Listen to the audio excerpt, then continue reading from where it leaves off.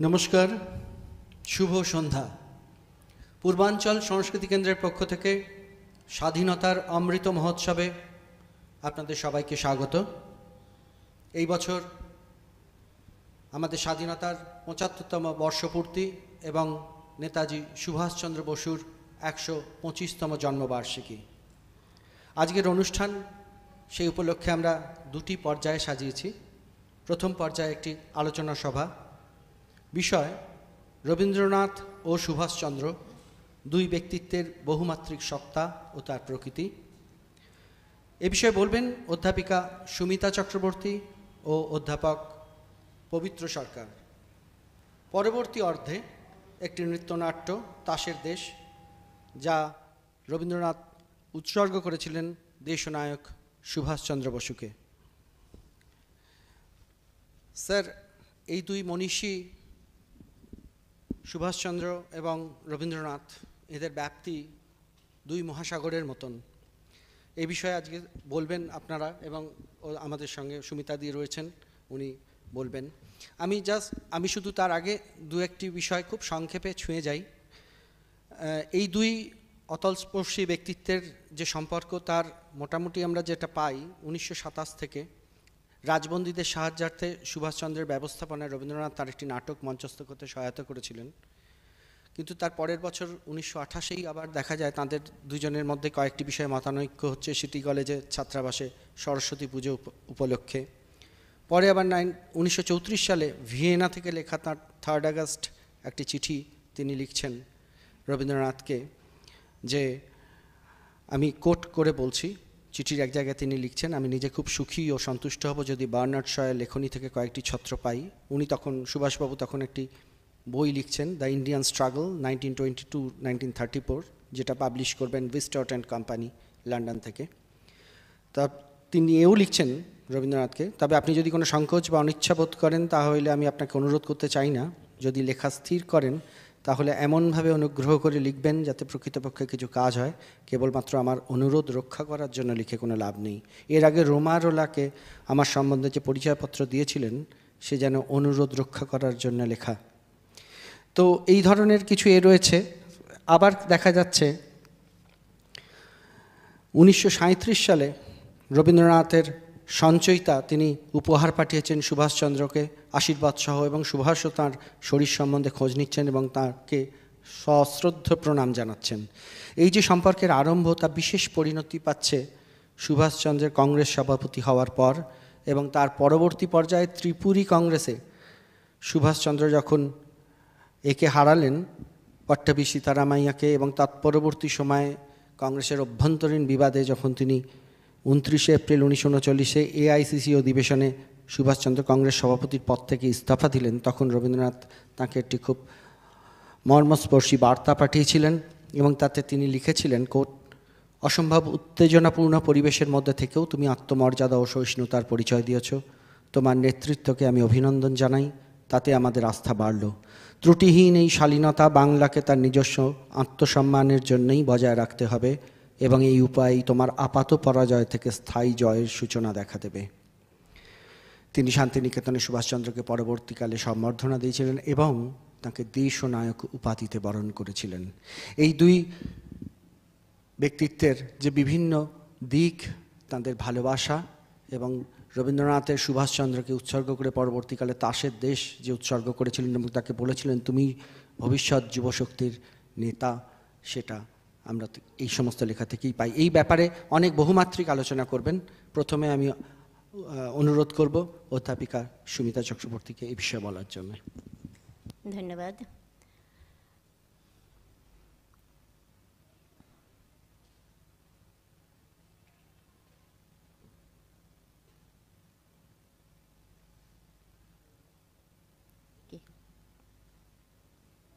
ধন্যবাদ।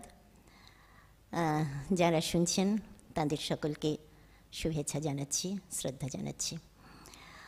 আমাদের আলোচনার বিষয় আজকে রবীন্দ্রনাথ ও সুভাষচন্দ্রের পারস্পরিক সম্পর্ক। রবীন্দ্রনাথের জন্ম 1861, সুভাষচন্দ্রের জন্ম 1897। 36 বছরের ছোট ছিলেন সুভাষচন্দ্র। তা সত্ত্বেও এই দুজনের মধ্যে বিভিন্ন পরিস্থিতিতে শুধু পরিচয় ঘটেছিল এমন নয়, চিন্তাভাবনার আদান প্রদানও ঘটেছিল। তার একটা কারণ, দুজনেই ছিলেন পরাধীন ভারতে দেশ সম্পর্কে সচেতন ব্যক্তি। তাদের ভাবনা ছিল সক্রিয়, তারা ভাবনাকে কর্মবিচ্ছিন্ন রাখতেন না। আমার যে আলোচনা, আমি তাদের যে সম্পর্কের ধারাবাহিকতা, সেই ধারাবাহিকতাটা একটু দেখাবার চেষ্টা করব সংক্ষেপে, যেটুকু সময় পাই। আমার আলোচনাটির নাম আমি দিয়েছি রবীন্দ্র সুভাষ ক্যালেন্ডার। 1914 প্রেসিডেন্সি কলেজের ছাত্র সুভাষচন্দ্র বন্ধুদের নিয়ে শান্তিনিকেতনে গেলেন ছাত্রদের কর্তব্য সম্পর্কে রবীন্দ্রনাথের মতামত জানতে। রবীন্দ্রনাথ বললেন, সমাজ গঠন করো, দেশ গঠন করো, এটাই তার উপদেশ। খুব একটা যে পছন্দ হলো সুভাষচন্দ্রের তা নয়। তরুণ ছাত্র, তখন তারা সংগ্রামের পক্ষপাতী। পরবর্তী সংযোগটা খুব প্রত্যক্ষ নয়। 1915 ফেব্রুয়ারি প্রেসিডেন্সি কলেজে ওটেন সাহেবকে ছাত্ররা প্রহার করে এবং তার ফলে একটা তদন্ত কমিটি বসে আশুতোষ মুখোপাধ্যায়ের নেতৃত্বে। কিন্তু রিপোর্টের আগেই সুভাষচন্দ্র, অনঙ্গমোহন দাস, সতীশচন্দ্র তাদের বহিষ্কৃত করা হয় ইত্যাদি। এই উপলক্ষে রবীন্দ্রনাথ লেখেন ছাত্র শাসনতন্ত্র নামের প্রবন্ধ। সেটি প্রকাশিত হয়েছিল সবুজপত্রে। ছাত্রদের প্রতি তিনি সহানুভূতি জ্ঞাপন করেছিলেন। তিনি বলেছিলেন, ছাত্রদের সঙ্গে ভালো করে যদি ভালো মতন ব্যবহার করা যায়, ঠিকমতো তাদের বোঝা যায়, তাহলে এসব ঘটনা ঘটে না। এরপরে 1921 জুলাই একই জাহাজে ইউরোপ থেকে দেশে ফিরলেন দুজনে। একটি আকস্মিক সমাপতন, কিন্তু এটা খুব খুব ফলপ্রসূ হয়েছিল। তখন সুভাষচন্দ্র 1920-তে ICS-এ 4র্থ স্থান অধিকার করেও চাকরি প্রত্যাখ্যান করেছেন। আর রবীন্দ্রনাথ 1919-এ জালিয়ানওয়ালাবাগ হত্যাকাণ্ডের প্রতিক্রিয়ায় নাইটহুড ত্যাগ করেছেন। দুজনেই দুজনের প্রতি সশ্রদ্ধ বলা যায়। রবীন্দ্রনাথ অভিনন্দন জানালেন সুভাষকে। যে কথাবার্তা তাদের মধ্যে হলো তাতে দেখা যায় যে রবীন্দ্রনাথ কিন্তু তখন ভারতে বয়কট, অসহযোগ ইত্যাদি চলছে।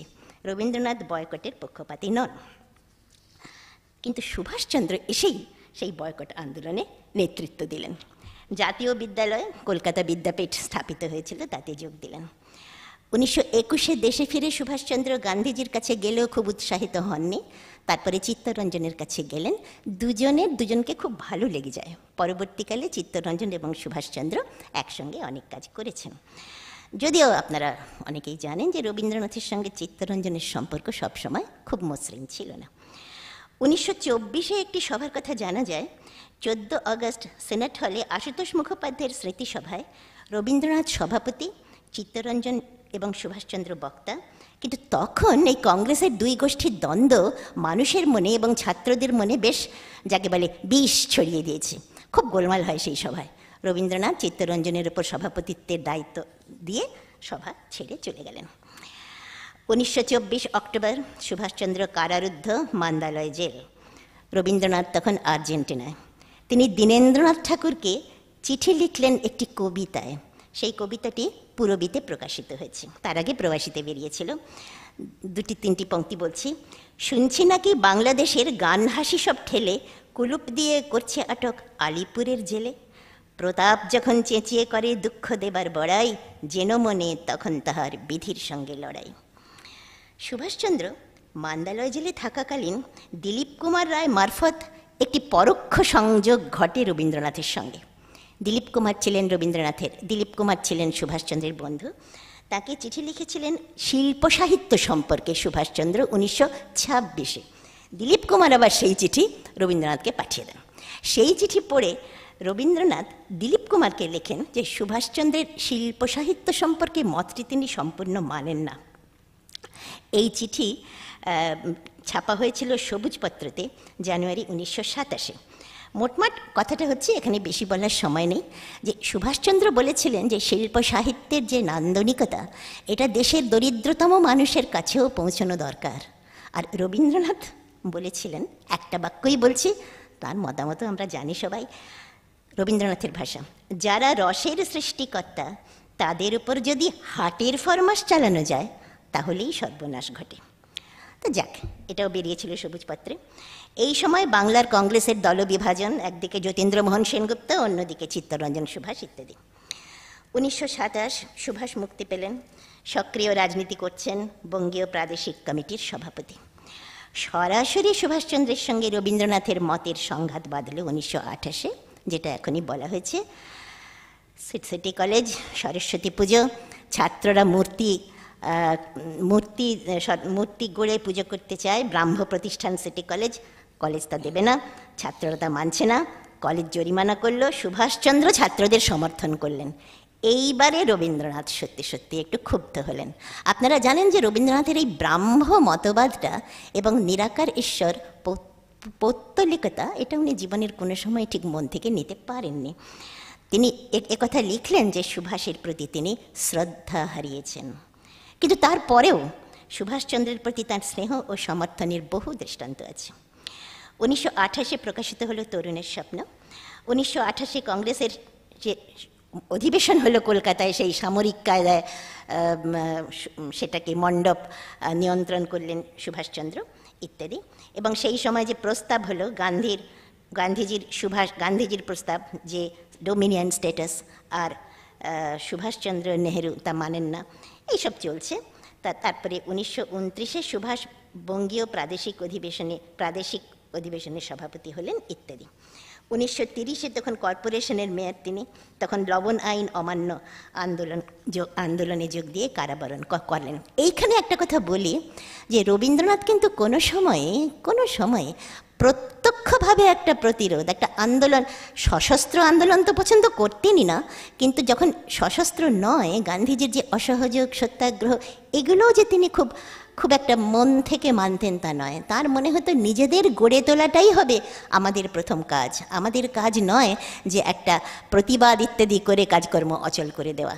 এই ব্যাপারটা কিন্তু আমার মনে হয় সুভাষচন্দ্র এবং রবীন্দ্রনাথের মধ্যে একটা জায়গা ছিল, যে জায়গাটার সেতু ঠিক কোনো দিন তৈরি হয়েছিল কি না, এটা একটা আলোচনার বিষয়। 1930 19 অক্টোবর আমেরিকার নিউ হ্যাভেনে রবীন্দ্রনাথ অসুস্থ জেনে লম্বা টেলিগ্রাম করেন সুভাষচন্দ্র। 1931 সুভাষচন্দ্রের কারামুক্তি। তখন একটি ছোট ঘটনা ঘটে, বলছি সেটা। এটা আমার তাকাগাকি নামে একজন জাপানি শরীর চর্চা শিক্ষার একজন শিক্ষক ছিলেন শান্তিনিকেতনে, কিন্তু তিনি ছিলেন মানে প্রফেশনাল যাকে বলে। তার বেতন দেওয়া তখন বিশ্বভারতীর পক্ষে সম্ভব হচ্ছিল না, কিন্তু রবীন্দ্রনাথ চাইছিলেন এই মানুষটি এখানে থাকুন, বাংলায় থাকুন। তিনি সুভাষচন্দ্রকে একটি চিঠি লেখেন 1931 এপ্রিলে যে এই তাকাগাকিকে কি পৌরশিক্ষা বিভাগে নিয়োগ করার কোনো ব্যবস্থা করা যায়। এটা রবীন্দ্রনাথের দিক থেকে ভাবার যে তিনি তখন, কিন্তু সুভাষচন্দ্র পারেননি বলেই মনে হয়। 1931 সুভাষচন্দ্র আবার বেঙ্গল রেগুলেশন অ্যাক্টে বন্দী হলেন। 1932 তার স্বাস্থ্যের অবনতি হওয়ায় ইউরোপে চিকিৎসা করতে যাবার শর্তে তাকে সরকার মুক্তি দিল এবং বলা হলো তাকে ইউরোপেই থাকতে হবে, এদেশে আসতে পারবেন না। এই সময় সুভাষচন্দ্রের সঙ্গে ইউরোপের দেশগুলির সংযোগ ঘটে এবং এই সময় দ্য ইন্ডিয়ান স্ট্রাগল লেখা হয়। 1934 লেখা শেষ হয়, 1935 প্রকাশিত হয় লন্ডন থেকে, আপনারা শুনেছেন। এই বই প্রকাশিত হবার সময় সুভাষচন্দ্র চেয়েছিলেন, তাও শুনেছেন, H.G. ওয়েলস কিংবা বার্নার্ড শ যেন ভূমিকা লেখেন। তিনি রবীন্দ্রনাথকে চিঠি লিখলেন, বেশ সরাসরি চিঠি, অত চিঠি পড়বার তো সময় নেই। বললেন যে আপনাকে আমি লিখতে বলছি না, কারণ ইদানিং আপনি গান্ধীজির যেরকম ভক্ত হয়েছেন, এরকমই কথাটা এরকমই, আপনি ইদানিং গান্ধীজির যেরকম ভক্ত হয়ে উঠেছেন, তাতে এইটা আমার লেখায় গান্ধীজির অনেক সমালোচনা আছে, আপনার ভালো লাগবে না বলেই মনে হয়। আর এটাই বললেন যে তাদের রবীন্দ্রনাথ যেন তার হয়ে মানে চিঠি লেখেন বার্নার্ড শ বা H.G. ওয়েলসকে।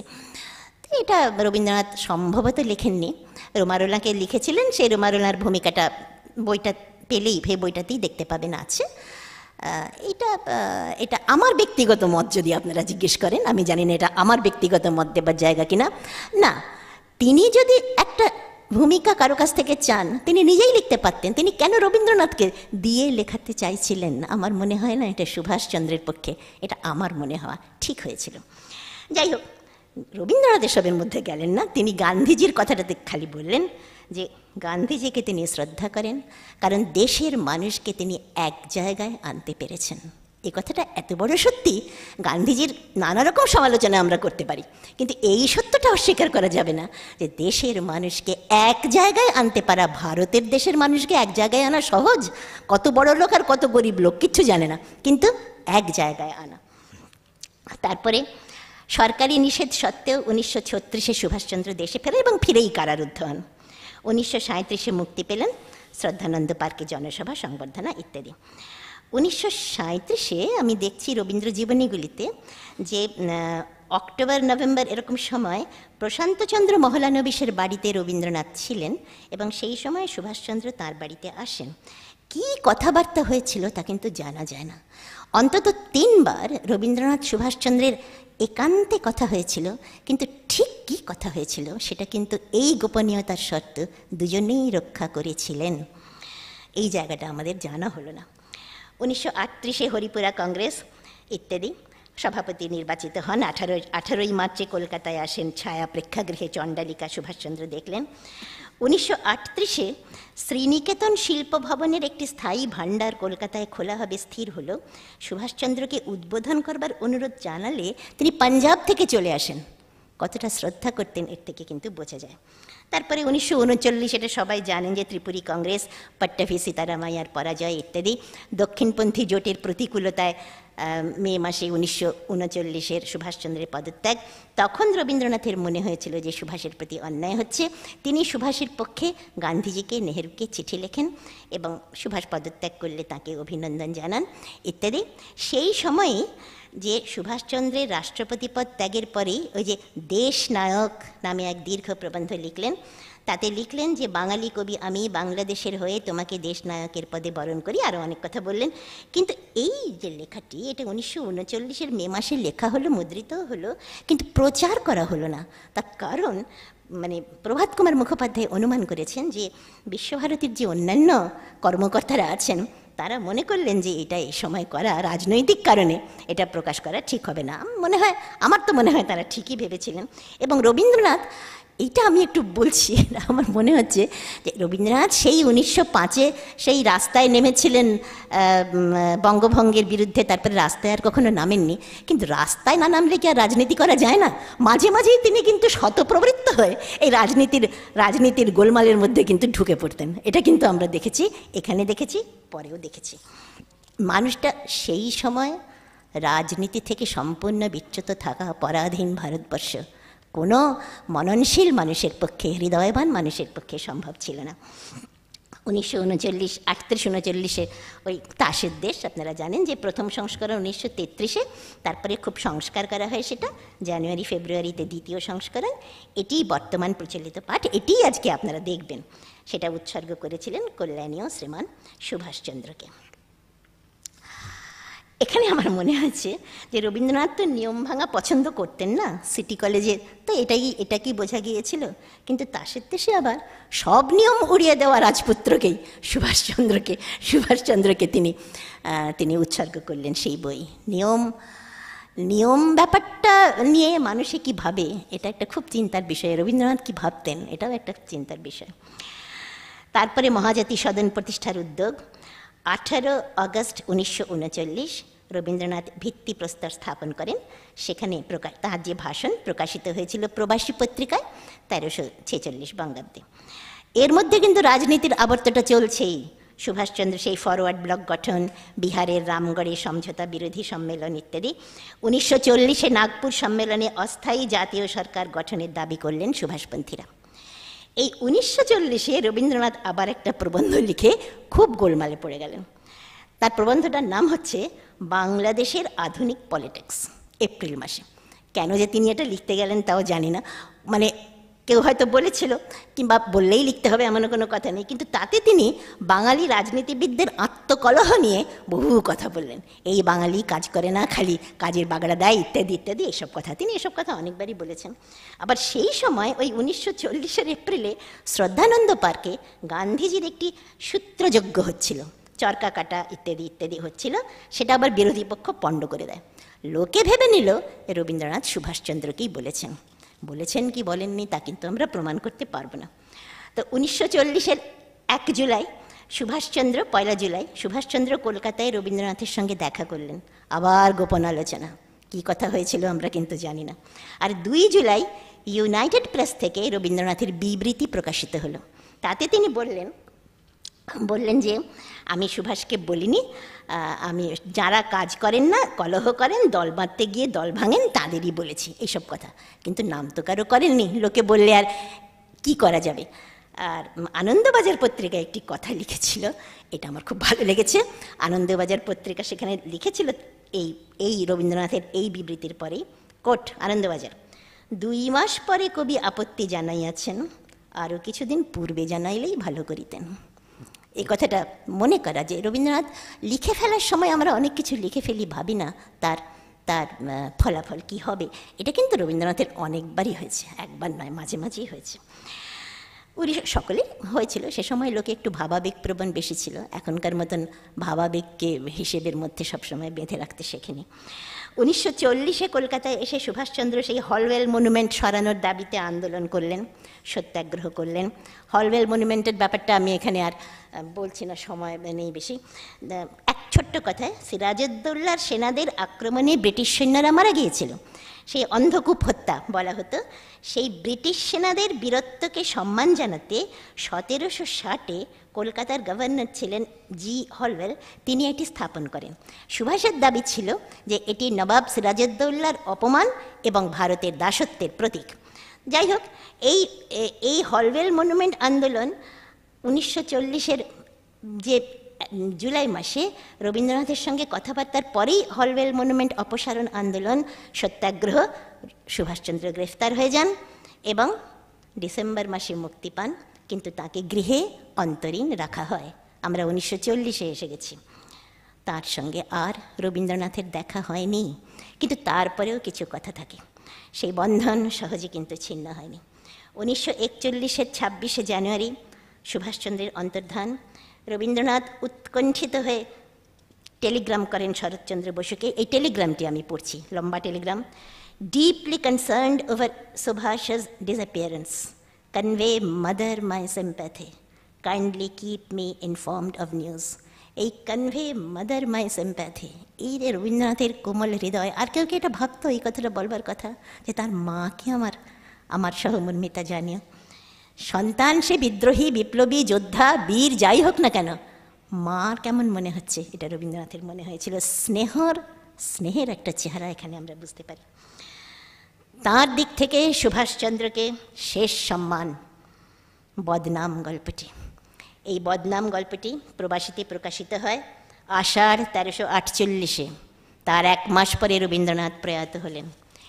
এই গল্পে যে রবীন্দ্রনাথ ঘরে বাইরে আর 4 অধ্যায় উপন্যাসে বিপ্লবপন্থীদের নিন্দা করেছেন, ব্যঙ্গ করেছেন, সেই রবীন্দ্রনাথ বিপ্লবী অনিলকে জানালেন তার শেষ নমস্কার।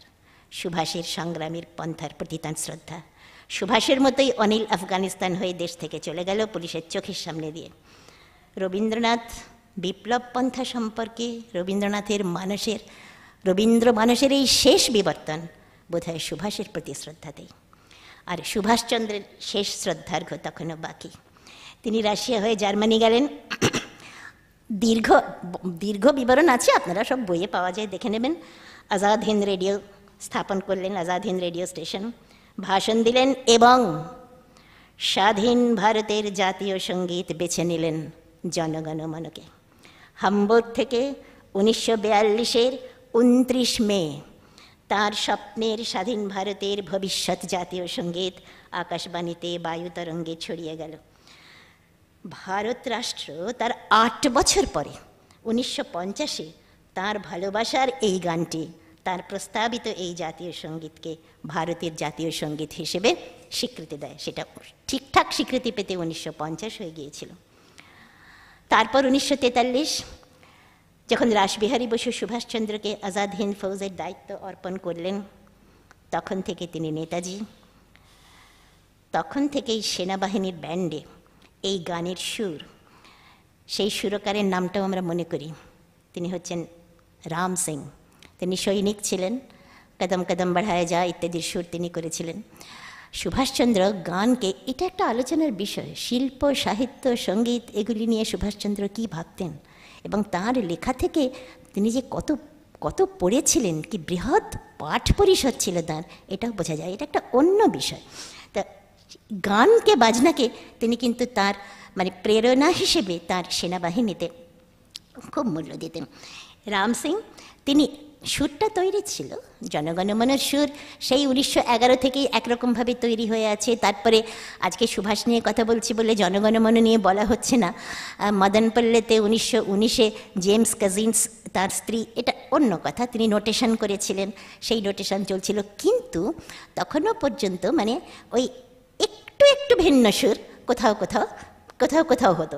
ব্যান্ডে যখন এটা বাজতে শুরু করলো নিয়মিত, আজাদ হিন্দ ফৌজের ব্যান্ডে রাম সিংয়ের পরিচালনায় যখন বারবার শোনা গেল এই গানটি জনগণমন, এবং গানটির হিন্দি অনুবাদও করিয়েছিলেন সুভাষচন্দ্র, তখন কিন্তু এই সুর এবং এই গান মানুষের মনের মধ্যে এমনভাবে বসে গেল যে তারপরে আর জনগণমনকে আর সেই জায়গা থেকে সরানো যায়নি। যে জায়গায় সুভাষচন্দ্র সেই গানকে প্রতিষ্ঠিত করেছিলেন প্রথম, তখন স্বাধীন ভারত কত দূরে, তখন স্বাধীন ভারত আরও 5 বছর 6 বছর দূরে। দ্বিতীয়ত শুভ সুখ চ্যান, যে হিন্দি গানটা ক্যাপ্টেন রাম সিং এ করেছিলেন, শুভ সুখ চ্যান বলে ওর হিন্দি গানটা। এবং স্যার এটা বোধহয় 1947 সালের 15ই আগস্ট যেদিন স্বাধীন হয় ভারতবর্ষ, সেদিন লালকেল্লার প্রাকারে তখন সুভাষচন্দ্র জানি না কোথায় ছিলেন, কিন্তু ওই গানটি গীত হয়েছিল শুভ সুখ চ্যান। এই কথা বলেই আমি আজকে শেষ করছি যে স্বাধীন ভারতে যেদিন জওহরলাল নেহরু ইউনিয়ন জ্যাক নামিয়ে ভারতের তেরঙ্গা পতাকা উত্তোলন করলেন, সেদিন রাম সিংকে জানানো হয়েছিল ব্যান্ডে এই জাতীয় সঙ্গীত বাজাবার জন্য এবং এই গান বাজাবার জন্য, অন্য জাতীয় অন্য দেশাত্মবোধক গানগুলিও। সেদিন রবীন্দ্রনাথ আর সুভাষচন্দ্র সশরীরে ছিলেন না, কিন্তু তারা দুজনেই যেন সেই মুহূর্তে একসঙ্গে উপস্থিত ছিলেন স্বাধীন ভারতের প্রথম প্রভাতে। এই আমার কথা। স্যার খুবই সুন্দর সুমিতা, তো দুজনের সম্পর্কের যে ধারাবাহিক মানচিত্র সেটা চমৎকারভাবে তুলে ধরলেন, তার টানাপোড়েন, তার দান্দিকতা, এবং তা থেকে আমরা সমৃদ্ধ হলাম।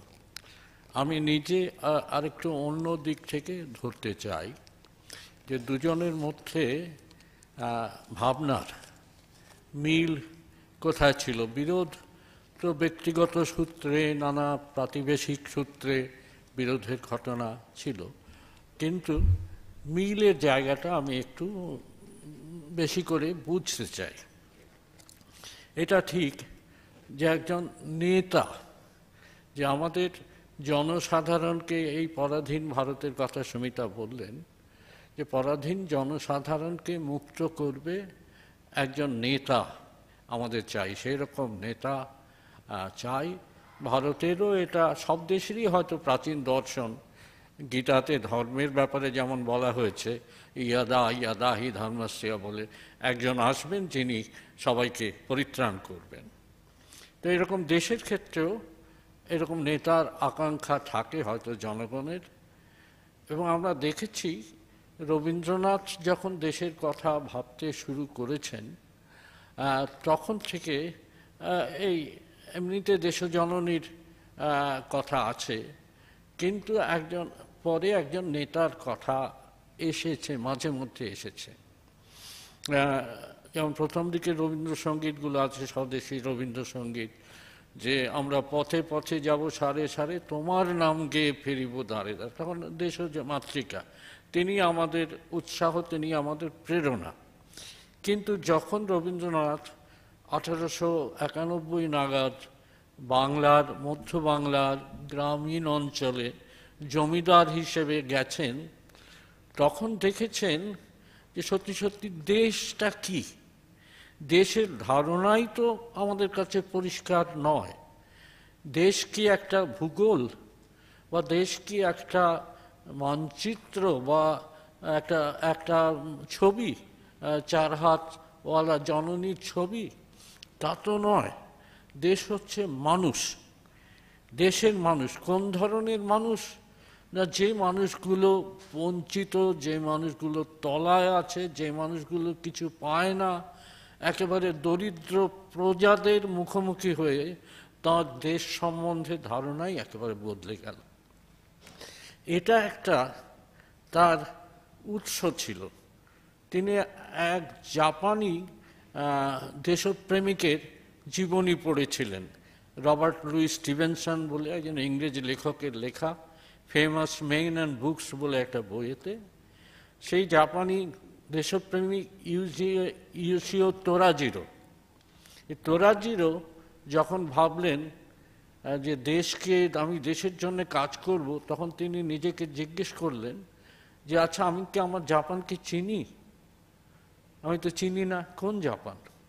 তখন তিনি 3 বছর রবীন্দ্রনাথের ভাষায়, আপনারা সবাই পড়েছেন, ছাত্রদের প্রতি সম্ভাষণ লেখাটায় আছে, যে কাঁধে চাল চিড়া বাঁধিয়া দেশের পথে পথে ঘুরিয়া বাড়াইলেন। এই চাল চিড়ে বেঁধে কোথায়? কখনো চাষির ঘরে আছেন, কখনো মৎস্যজীবীর ঘরে আছেন, কখনো কয়লা খনি শ্রমিকের ঘরে আছেন। এই 3 বছর ধরে ঘুরে ঘুরে তার মনে হলো না, এবার আমি জাপানকে চিনি। জাপান হচ্ছে গরিব মানুষের, বঞ্চিত মানুষের, দরিদ্র মানুষের, শ্রমজীবী মানুষের জাপান। রবীন্দ্রনাথ এর এইভাবে তোরাজিরোর মতো ঘুরে বেড়ানোর সুযোগ হয়নি। একসময় তিনি ভেবেছিলেন যৌবনে যে হয়তো হেঁটে হেঁটে বা গরুর গাড়ি করে পেশোয়ার পর্যন্ত চলে যাবেন গ্র্যান্ড ট্রাঙ্ক রোড ধরে, সেগুলো হয়নি। কিন্তু ওই মধ্য বাংলায়, পূর্ব বাংলায় গিয়ে তার মনে হলো এই দেশটা আমার দেশ, এই গরিব চাষি দরিদ্র মানুষগুলো আমার দেশ, সত্যিকারের দেশ। শুধু মাটি নয়, শুধু প্রকৃতি নয়, শুধু ভূগোল নয়, এই মানুষগুলো। তখন আপনারা সবাই জানেন যে জমিদার রবীন্দ্রনাথ, জমিদারির ভূমিকা যেটা, সে শোষণ, তার বাইরে বেরিয়ে তিনি তাঁর প্রজাদের জন্য প্রচুর কাজ করবার চেষ্টা করলেন। যে জন্যে তখন 1885 সালে তো ভারতীয় জাতীয় কংগ্রেস হলো, সেই কংগ্রেসের ভূমিকা তার খুব পছন্দ হয়নি। যদিও তার বাড়িতে পরে কংগ্রেসের অধিবেশন হয়েছে, কলকাতায় হয়েছে, তার বাড়িতে কংগ্রেসের নেতারা এসেছেন, তাদের সঙ্গে তাদের সদ্ভাব হয়েছে, কিন্তু কংগ্রেসের ভূমিকা তখন ওই বলেছেন যে আবেদন নিবেদনের রাজনীতি। একটি ইংরেজি বইয়ের ভূমিকায় বলেছিলেন পলিটিক্স অফ মেন্ডিক্যান্সি, ভিখিরির রাজনীতি, যে আমাদের ছেলেরা বিএ পাশ করলে ডেপুটিগিরির চাকরি পাক, এইটুকু মাত্র, স্বাধীনতার চিন্তা তখন তাদের আসেনি। তো এই রকম তারপরে রবীন্দ্রনাথ, সুমিতা যেমন বললেন যে বঙ্গভঙ্গের সময় নিজেই একটা নেতৃত্বের ভূমিকা নিলেন, গান গেয়ে গেয়ে কলকাতার রাস্তায় রাখি বন্ধন করে। রাখি বন্ধনের ব্যাপারটা খুব গুরুত্বপূর্ণ। আজকের দিনে আবার এই অক্টোবর মাস এলো, 16ই অক্টোবর ঘটেছিল ব্যাপারটা 1905-এর। এই ব্যাপারটা ফলে একজন নেতৃত্বের জায়গা, কি ধরনের নেতৃত্ব হবে, কারা এই দেশের নেতা হবে, এবং কোন দেশ, দেশ বলতে কি বোঝায়, এই প্রশ্নগুলো রবীন্দ্রনাথকে তখন থেকেই পীড়িত করছিল। আমি বলবো যে 19বিংশ শতাব্দীর 80 বছরগুলোর গোড়া থেকেই। তো তারপরে গান্ধীজি এলেন। গান্ধীজি সম্বন্ধে রবীন্দ্রনাথ উচ্ছ্বসিত, কখনো কখনো যে জনসাধারণকে ডাক দিলেন। গান্ধীজির সম্বন্ধে রবীন্দ্রনাথের পছন্দের ব্যাপারটা এইখানে ছিল যে একদম গরিব মানুষগুলো, তারা গান্ধীজি তাদের সঙ্গে আইডেন্টিফাই করলেন। গান্ধীজির পোশাক আশাক, ব্যারিস্টারি পোশাক ছেড়ে দিয়ে পোশাক আশাক, এই গরিব মানুষ, ভারতের গরিব মানুষগুলোর সঙ্গে নিজের চেহারার একটা মিল করলেন, তাদের ভাষায় কথা বললেন, তাদের সত্যি সত্যি তাদের জাগিয়ে তুললেন। রবীন্দ্রনাথের এই ব্যাপারটি খুব ভালো লেগেছিল। কিন্তু আপনারা সবাই জানেন, এটা ইতিহাসের ঘটনা, যে গান্ধীজি সম্বন্ধে তার প্রচুর সমালোচনা ছিল। এখন গান্ধীজি এক ধরনের নেতা, তার পাশাপাশি সুভাষচন্দ্র আরেক ধরনের এক নেতার আদল নিয়ে রবীন্দ্রনাথের কাছে উপস্থিত হলেন। সুমিতা তো খুব সুন্দর করে দেখিয়েছেন যে এদের পারস্পরিক সম্পর্কের মধ্যে টানাপোড়েন ছিল, তা সত্ত্বেও যে শেষকালে ওই যে দেশনায়ক বলে প্রবন্ধটি তার, সেটাতে লিখেছিলেন এবং ওই যে তাসের দেশ উৎসর্গ করেছিলেন, একটা বই উৎসর্গ করছেন একজন মানে এমনিতে যে সুভাষচন্দ্র রবীন্দ্রনাথের খুব ভক্ত ছিলেন তা নয়, কিন্তু একজনকে উৎসর্গ করছেন। দেশবন্ধু চিত্তরঞ্জনকে কিছু উৎসর্গ করেননি কিন্তু সুভাষচন্দ্রের নেতাকে, কিন্তু সুভাষচন্দ্রকে একটা বই উৎসর্গ করছেন, এটা একটা গুরুত্বপূর্ণ ব্যাপার। এবং যেখানে তাদের মধ্যে মিলগুলো আমি দেখছি, যে ওই যে রবীন্দ্রনাথ ছেলেবেলা বলবো না, যে প্রৌঢ়ত্বে যে দেশের গরিব মানুষের উন্নয়নের কথা বলেছিলেন, এই উন্নয়নের ব্যাপারটা সুভাষচন্দ্রের চিন্তায় ছিল। যখন হরিপুরা কংগ্রেসে গুজরাটে 1938-এ তিনি ভাষণ দেন, তাতে এসেছিল যে লেনিনের কথা বললেন পঞ্চবার্ষিকী পরিকল্পনার কথা, অর্থাৎ দেশের সর্বাঙ্গীন অর্থনৈতিক বিকাশ, যেটা তখনকার অন্যান্য কংগ্রেস নেতাদের মাথায় সেভাবে আসেনি বা তারা সেভাবে উচ্চারণ করেননি, কিন্তু পঞ্চবার্ষিকী পরিকল্পনাটার কথা সুভাষচন্দ্র প্রথম কংগ্রেসের সভাপতি হিসেবে হরিপুরা কংগ্রেসে উচ্চারণ করেছিলেন। এবং আমার মনে হয় রবীন্দ্রনাথের সঙ্গে এই তার যৌবন, উত্তর যৌবনের কাজগুলোর সঙ্গে এর একটা মিল ছিল। দ্বিতীয় মিল যেটা সুমিত্রা বলেছেন খুব সুন্দর করে, যে দেশের মানুষ মানে সমস্ত রকমের মানুষ, গরিব শুধু নয়, হিন্দু, মুসলমান, বৌদ্ধ, খ্রিস্টান, এই যে একটা বৃহৎ, এখনকার দিনে যেটা আরো বেশি জরুরি এবং প্রাসঙ্গিক হয়ে উঠেছে চারপাশের ঘটনাগুলোর মধ্য থেকে আমরা বুঝতে পারছি যে দেশটা কি। আমাদের দেশ কি শুধু হিন্দুর দেশ? আমাদের দেশ কি শুধু মানে বড় লোকের দেশ? না, আমাদের দেশ হিন্দু, মুসলমান, বৌদ্ধ, খ্রিস্টানের দেশ। রবীন্দ্রনাথের যে চিন্তাটা একেবারে গোড়া থেকেই ছিল, তার ওই 1880 বছরগুলো থেকেই, যে এরা হচ্ছে ভারতের মানুষ, তার মধ্যে ধর্মের কোনো ভেদ নেই, ধর্ম বরং বাধা জন্মায়, অন্ধ কুসংস্কার আমাদের জন্মায়, কিন্তু এই মানুষগুলোকে দেখো, এই মানুষগুলোর মধ্যে। এবং পরে আপনারা গীতাঞ্জলির ওই কবিতা ভারত তীর্থ নামে যেটা পরে জানি আমরা, যে এসো এসো আজ, এসো ওই হিন্দু মুসলমান, এসো আর্য, এসো হে আর্য, এসো অনার্য হিন্দু মুসলমান, এসো এসো আজ তুমি ইংরাজি, এসো এসো খ্রিস্টান, এই যে সমস্ত ধর্মের মানুষ মিলে, এবং যেটা জনগণ মন গানের মধ্যেও আছে, মুসলমান ও খ্রিস্টানি সব, এই গানের মধ্যে যে সর্বভারতীয় জনতার যে একটা সামগ্রিক ছবি, এই মিলনের ছবিটা সুভাষচন্দ্র স্বীকার করেছিলেন, গ্রহণ করেছিলেন। এবং সুমিতা যেটা বললেন যে আইএনএ, ভারতীয় আজাদ হিন্দ ফৌজের রান্নাঘরে সব একসঙ্গে খেতেন, একই রান্না হতো, একসঙ্গে খেতেন। এই এই এই এই ভেদটা রবীন্দ্রনাথ মুছে দিয়েছিলেন, যে একসঙ্গে এই যে বৃহৎ সর্বাঙ্গীন মিলনের বার্তা, মনুষ্যত্বের মূল ঐক্যের ব্যাপারটা গ্রহণ করে সুভাষচন্দ্র যে তার সৈন্যবাহিনী এবং দেশপ্রেমের আদর্শকে তৈরি করেছিলেন, এটা রবীন্দ্রনাথের সঙ্গে খুব মিলত। রবীন্দ্রনাথ বেঁচে থাকলে এটাকে নিশ্চয়ই আরও বেশি সমর্থন জানাতেন। তৃতীয় আরেকটা কথা আমার মনে হয়, সেটা হচ্ছে নারী জাগরণের ব্যাপারটি। সুভাষচন্দ্র প্রথম রাসবিহারী বসু যখন সিঙ্গাপুরে তার হাতে সমর্পণ করেন আজাদ হিন্দ ফৌজকে, পরে একটি নারী বাহিনী গড়ে তোলেন লক্ষ্মী সেহগলকে নিয়ে, রানী লক্ষ্মী সেহগলকে নিয়ে। এইটা ভাবা যেত না তখনকার দিনের, কারণ যুদ্ধে তখন মেয়েরা নার্স বা এই ধরনের রান্নাঘরে কিচেনে কাজ করতেন। ঠিক যুদ্ধে, সম্মুখ যুদ্ধে মেয়েরা আসবে এটা কেউ ভাবতেই পারত না। সুভাষচন্দ্র এই অত্যাশ্চর্য ঘটনাটা ঘটালেন, একটি নারী বাহিনী তৈরি করলেন আজাদ হিন্দ ফৌজের মধ্যে।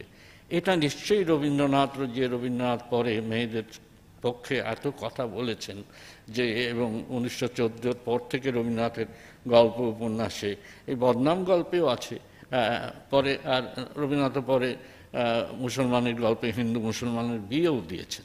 তো এই যে নারী বাহিনীর একটা উজ্জীবনের ব্যাপারটা এবং নারীর নিজের স্বাতন্ত্র্য, নারীর প্রতি মর্যাদাবোধ, এই ব্যাপারটাও সুভাষচন্দ্রের সঙ্গে নিশ্চয়ই রবীন্দ্রনাথের খুব মিলত। এবং সুভাষচন্দ্রের জীবনে এই ঘটনাটা কত সত্য হয়েছিল সেটা বলে হয়তো আমি শেষ করবো, আমি জানি না, আমি সময় পেরিয়ে যাচ্ছি। আচ্ছা, যে ব্যাপারটা যে সুভাষচন্দ্রের জীবনে তার প্রধান সহকারীদের মধ্যে ছিলেন বেশ কিছু মুসলমান মানুষ। শাহনওয়াজের কথা সবাই জানে। জার্মানিতে যখন সুভাষচন্দ্র ওই যে অল্প বন্দীদের, ভারতীয় সৈন্য 3000-এর মতো সৈন্য ছিল, হিটলার অনেক দ্বিধা দ্বন্দ্ব করে সুভাষচন্দ্রকে মানে শেষে অনুমতি দিয়েছিলেন, ঠিক আছে সৈন্যদের ট্রেনিং করা হোক, সৈন্যরা ট্রেনিং হোক। সুভাষচন্দ্র সেখানে প্রথম নেতাজি নামটা তৈরি হয়, যে একটি তরুণ সৈনিক বলেছিল এরা জার্মানরা হিটলারকে ফুয়ারার বলে ডাকে, আমরা তোমাকে কি ডাকবো? তখন একটি তরুণ সৈনিক হঠাৎ বলে হামারা নেতা। তখন অন্যরা বলল, আবিদ হাসান বলে সুভাষচন্দ্রের একজন পার্শ্বচর বলবো, আবিদ হাসান বলছেন যে এটা বড্ড বড় হয়, নেতাজি বলো। ব্যাস, নেতাজি নামটা শুরু হয়ে গেল। এই আবিদ হাসানের কথাটা আমি বলি। আবিদ হাসান সুভাষচন্দ্র যখন 1943-এ জার্মানি থেকে সেই সাবমেরিনে করে যান, সিঙ্গাপুরে যাবেন প্রথমে, সাবমেরিনে আবিদ হাসান ছিলেন তার সঙ্গী। এবং এই আবিদ হাসানের আমি একটা টেলিভিশন ইন্টারভিউ দেখেছিলাম অনেক দিন আগে, প্রায় 25 বছর হয়ে গেল। টেলিভিশনে বলছেন, পরে তিনি বেঁচে ছিলেন, ফিরে এসে কানাডায় বোধহয় ভারতের হাই কমিশনার হয়েছিলেন। তো সেই আবিদ হাসান তিনি সেই ইন্টারভিউতে বলছেন যে I have worked with many great men. আমি অনেক মহান নেতার সঙ্গে কাজ করেছি, পণ্ডিত জওয়াহরলাল নেহরু, মৌলানা আবুল কালাম আজাদ, এবং I had the good fortune to work with Mahatma Gandhi. Mahatma গান্ধীকেও আমি প্রণাম করবার সুযোগ পেয়েছি। But there was only one who I could die for. একজন মাত্র মানুষ ছিলেন যার জন্য আমি মৃত্যুবরণ করতে পারতাম, and that was নেতাজি। এই কথাটা শুনে আমি চমকে গিয়েছিলাম যে আবিদ হাসান নেতাজি সম্বন্ধে বলছেন, there was only one person who I could die for, and that was Netaji. আমি একটা কথা বলবো, আর সময় আছে বলে বলছি। আবিদ হাসানের সেই ইন্টারভিউ আমিও শুনেছিলাম। তিনি হিন্দিতে আমি সেটা শুনেছিলাম। তিনি বলেছিলেন, अगर मुझे 100 जिंदगी और मिल जाते तो मैं 100 बार वह नेताजी के लिए कुर्बानी कर देते। হ্যাঁ, ঠিক, একদম ঠিক বলেছেন। এই যে একজন নেতা, একে সাধারণ ইংরেজিতে ক্যারিজমেটিক লিডার বলা হয়। এই ক্যারিজমেটিক লিডার হয়ে উঠেছিলেন নেতাজি সমস্ত ভারতের মানুষের কাছে, অনেক পৃথিবীর কাছে অনেক তার সম্বন্ধে অনেক আলোচনা সমালোচনা আছে। বামপন্থীরা একসময় তার সম্বন্ধে সমালোচনা করেছেন, কারণ সেটা একটা আদর্শগত, যে ফাসিস্টদের সঙ্গে তিনি যোগ দিয়েছিলেন ইত্যাদিতে, আমি তার মধ্যে যাচ্ছি না, সেটা একটা বিতর্কের ব্যাপার। কিন্তু রবীন্দ্রনাথের সারা জীবন যে আদর্শগুলো তিনি নিজে লালন করেছেন এবং প্রচার করবার চেষ্টা করেছেন, আর কি একটা যুক্তিপূর্ণ, নির্মোহ, কুসংস্কারহীন একটা অস্তিত্ব, যেটার জন্য রবীন্দ্রনাথের সঙ্গে বারবার গান্ধীজির মতবিরোধ হয়েছে। গান্ধীজির নিষ্ক্রিয়তা সম্বন্ধে, নিষ্ক্রিয়তার পাশাপাশি রবীন্দ্রনাথের সুভাষচন্দ্রের সক্রিয়তাকে, এই সক্রিয়তা কখনো কখনো তিনি অনুমোদন করেননি। কিন্তু যেমন ওই জালিয়ানওয়ালাবাগের ব্যাপারে দেখা যায় যে গান্ধীজি কিছুতেই ইংরেজকে সমালোচনা করতে অগ্রসর হলেন না। কংগ্রেস কিছুতেই এই লর্ড আরউইন চুক্তির বিরুদ্ধে, পরে আন্দোলন হলো, কিন্তু কিছুতেই এই জালিয়ানওয়ালাবাগ নিয়ে কোনো রকম। স্যার সেই মুহূর্তে বোধহয় রবীন্দ্রনাথ একদম একা ছিলেন, হ্যাঁ, এবং উনি দেশবন্ধু চিত্তরঞ্জনকেও বলেছিলেন, এবং কংগ্রেসের তৎকালীন বেঙ্গল কংগ্রেসের থেকে কেউ ওনার সঙ্গে একেবারে তাই। চিত্তরঞ্জন কোনো সভা ডাকেননি। সবচেয়ে বোধহয় তিক্ত অভিজ্ঞতা রবীন্দ্রনাথ বলেছিলেন যে আপনি সভাপতিত্ব করে একটা সভা ডাকুন। রবীন্দ্রনাথকে বলেছেন, সারা রাত ঘুমোতে পারেননি, পায়চারি করেছেন, অ্যান্ড্রুজের বিবরণে আছে। ফলে সেই এই সক্রিয়তাটার, সুভাষচন্দ্রের মধ্যে উৎসাহ, এটা কিছু, এইটা রবীন্দ্রনাথকে উদ্দীপিত করেছিল বলে আমার মনে হয়।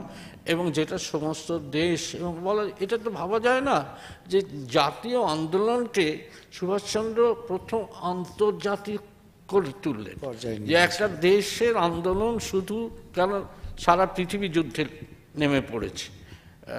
1939 পয়লা সেপ্টেম্বর দ্বিতীয় মহাযুদ্ধ ঘোষণা হয়ে গেছে, সারা পৃথিবী যুদ্ধে নেমে পড়েছে। রবীন্দ্রনাথ, আমি জানি, মিত্রশক্তির পক্ষে, জাপানের বিরুদ্ধে তিনি এর আগেই জাপানি কবি নগুচিকে লিখেছেন, চায়নাকে আক্রমণ করেছ, কিন্তু চায়না ইজ আনকনকারেবল।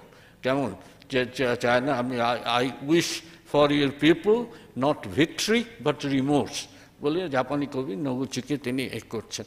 ফলে রবীন্দ্রনাথ ঠিক পক্ষে ছিলেন। ফলে এও হতে পারে যে, কিন্তু সুভাষচন্দ্রের মধ্যে যে সাহস, যে উদ্দীপনা, এবং যে কি বলবো, যে প্রতিষ্ঠিত শক্তিকে চ্যালেঞ্জ করবার যে একটা ইচ্ছে, এইটা রবীন্দ্রনাথকে নিশ্চয়ই, যে জন্যে অমন উচ্ছ্বসিত ভাষায় তাসের দেশ উৎসর্গ করে, বা ওই যে দেশনায়ক বলে এখানে সুভাষচন্দ্র সম্বন্ধে লিখেছিলেন বলে আমার মনে হয়। তো এই রকম দুজন মানুষের নানা কারণেই, ঐতিহাসিক কারণে দুজন মানুষের জীবন ঠিক সমসাময়িক নয়। তো একজনের অনেক পরে, 36 বছর পরে জন্মালেন, আবার মৃত্যুর ব্যাপারটা তো জানিও না, কিন্তু একসঙ্গে আরও বেশি যদি কাজ করতে পারতেন, একসঙ্গে মিলনের যদি আরও বড় পরিসর থাকতো, তাহলে হয়তো, যেমন নেহরুর সঙ্গে রবীন্দ্রনাথের যোগাযোগটা তুলনায় অনেক বেশি ছিল আর কি। তো সুভাষচন্দ্রের সঙ্গে যোগাযোগের পরিসর যদি আরেকটু বেশি থাকতো, তাহলে মনে হয় আমাদের দেশ এবং পৃথিবী আরো অনেক বেশি উপকৃত হতো। আচ্ছা, আমি একটু সময় আছে বলে বলছি, 5 মিনিট। আমি আমি একটু অমিয় চক্রবর্তী সম্পর্কে কাজ করেছি। অমিয় চক্রবর্তী রবীন্দ্রনাথের তো খুব দীর্ঘদিনের সহচর ছিলেন, এবং চিরকাল খুবই স্নেহের সম্পর্ক ছিল। 1935-এ যখন, এটা আমি দেখেছি, 1935-এ যখন সুভাষচন্দ্র চিকিৎসা করাবার জন্য ইউরোপে আছেন, সেই সময় অমিয় চক্রবর্তীও ওখানে আছেন। অমিয় চক্রবর্তীর সঙ্গে সুভাষচন্দ্রের দেখাও হয়েছিল, এবং কিছু পত্রালাপও হয়েছিল। আমার কাছে 2টি চিঠি আছে। অমিয় চক্রবর্তীর স্ত্রী হৈমন্তী দেবী, তিনি আমাকে সেই 2টি চিঠি দিয়েছেন।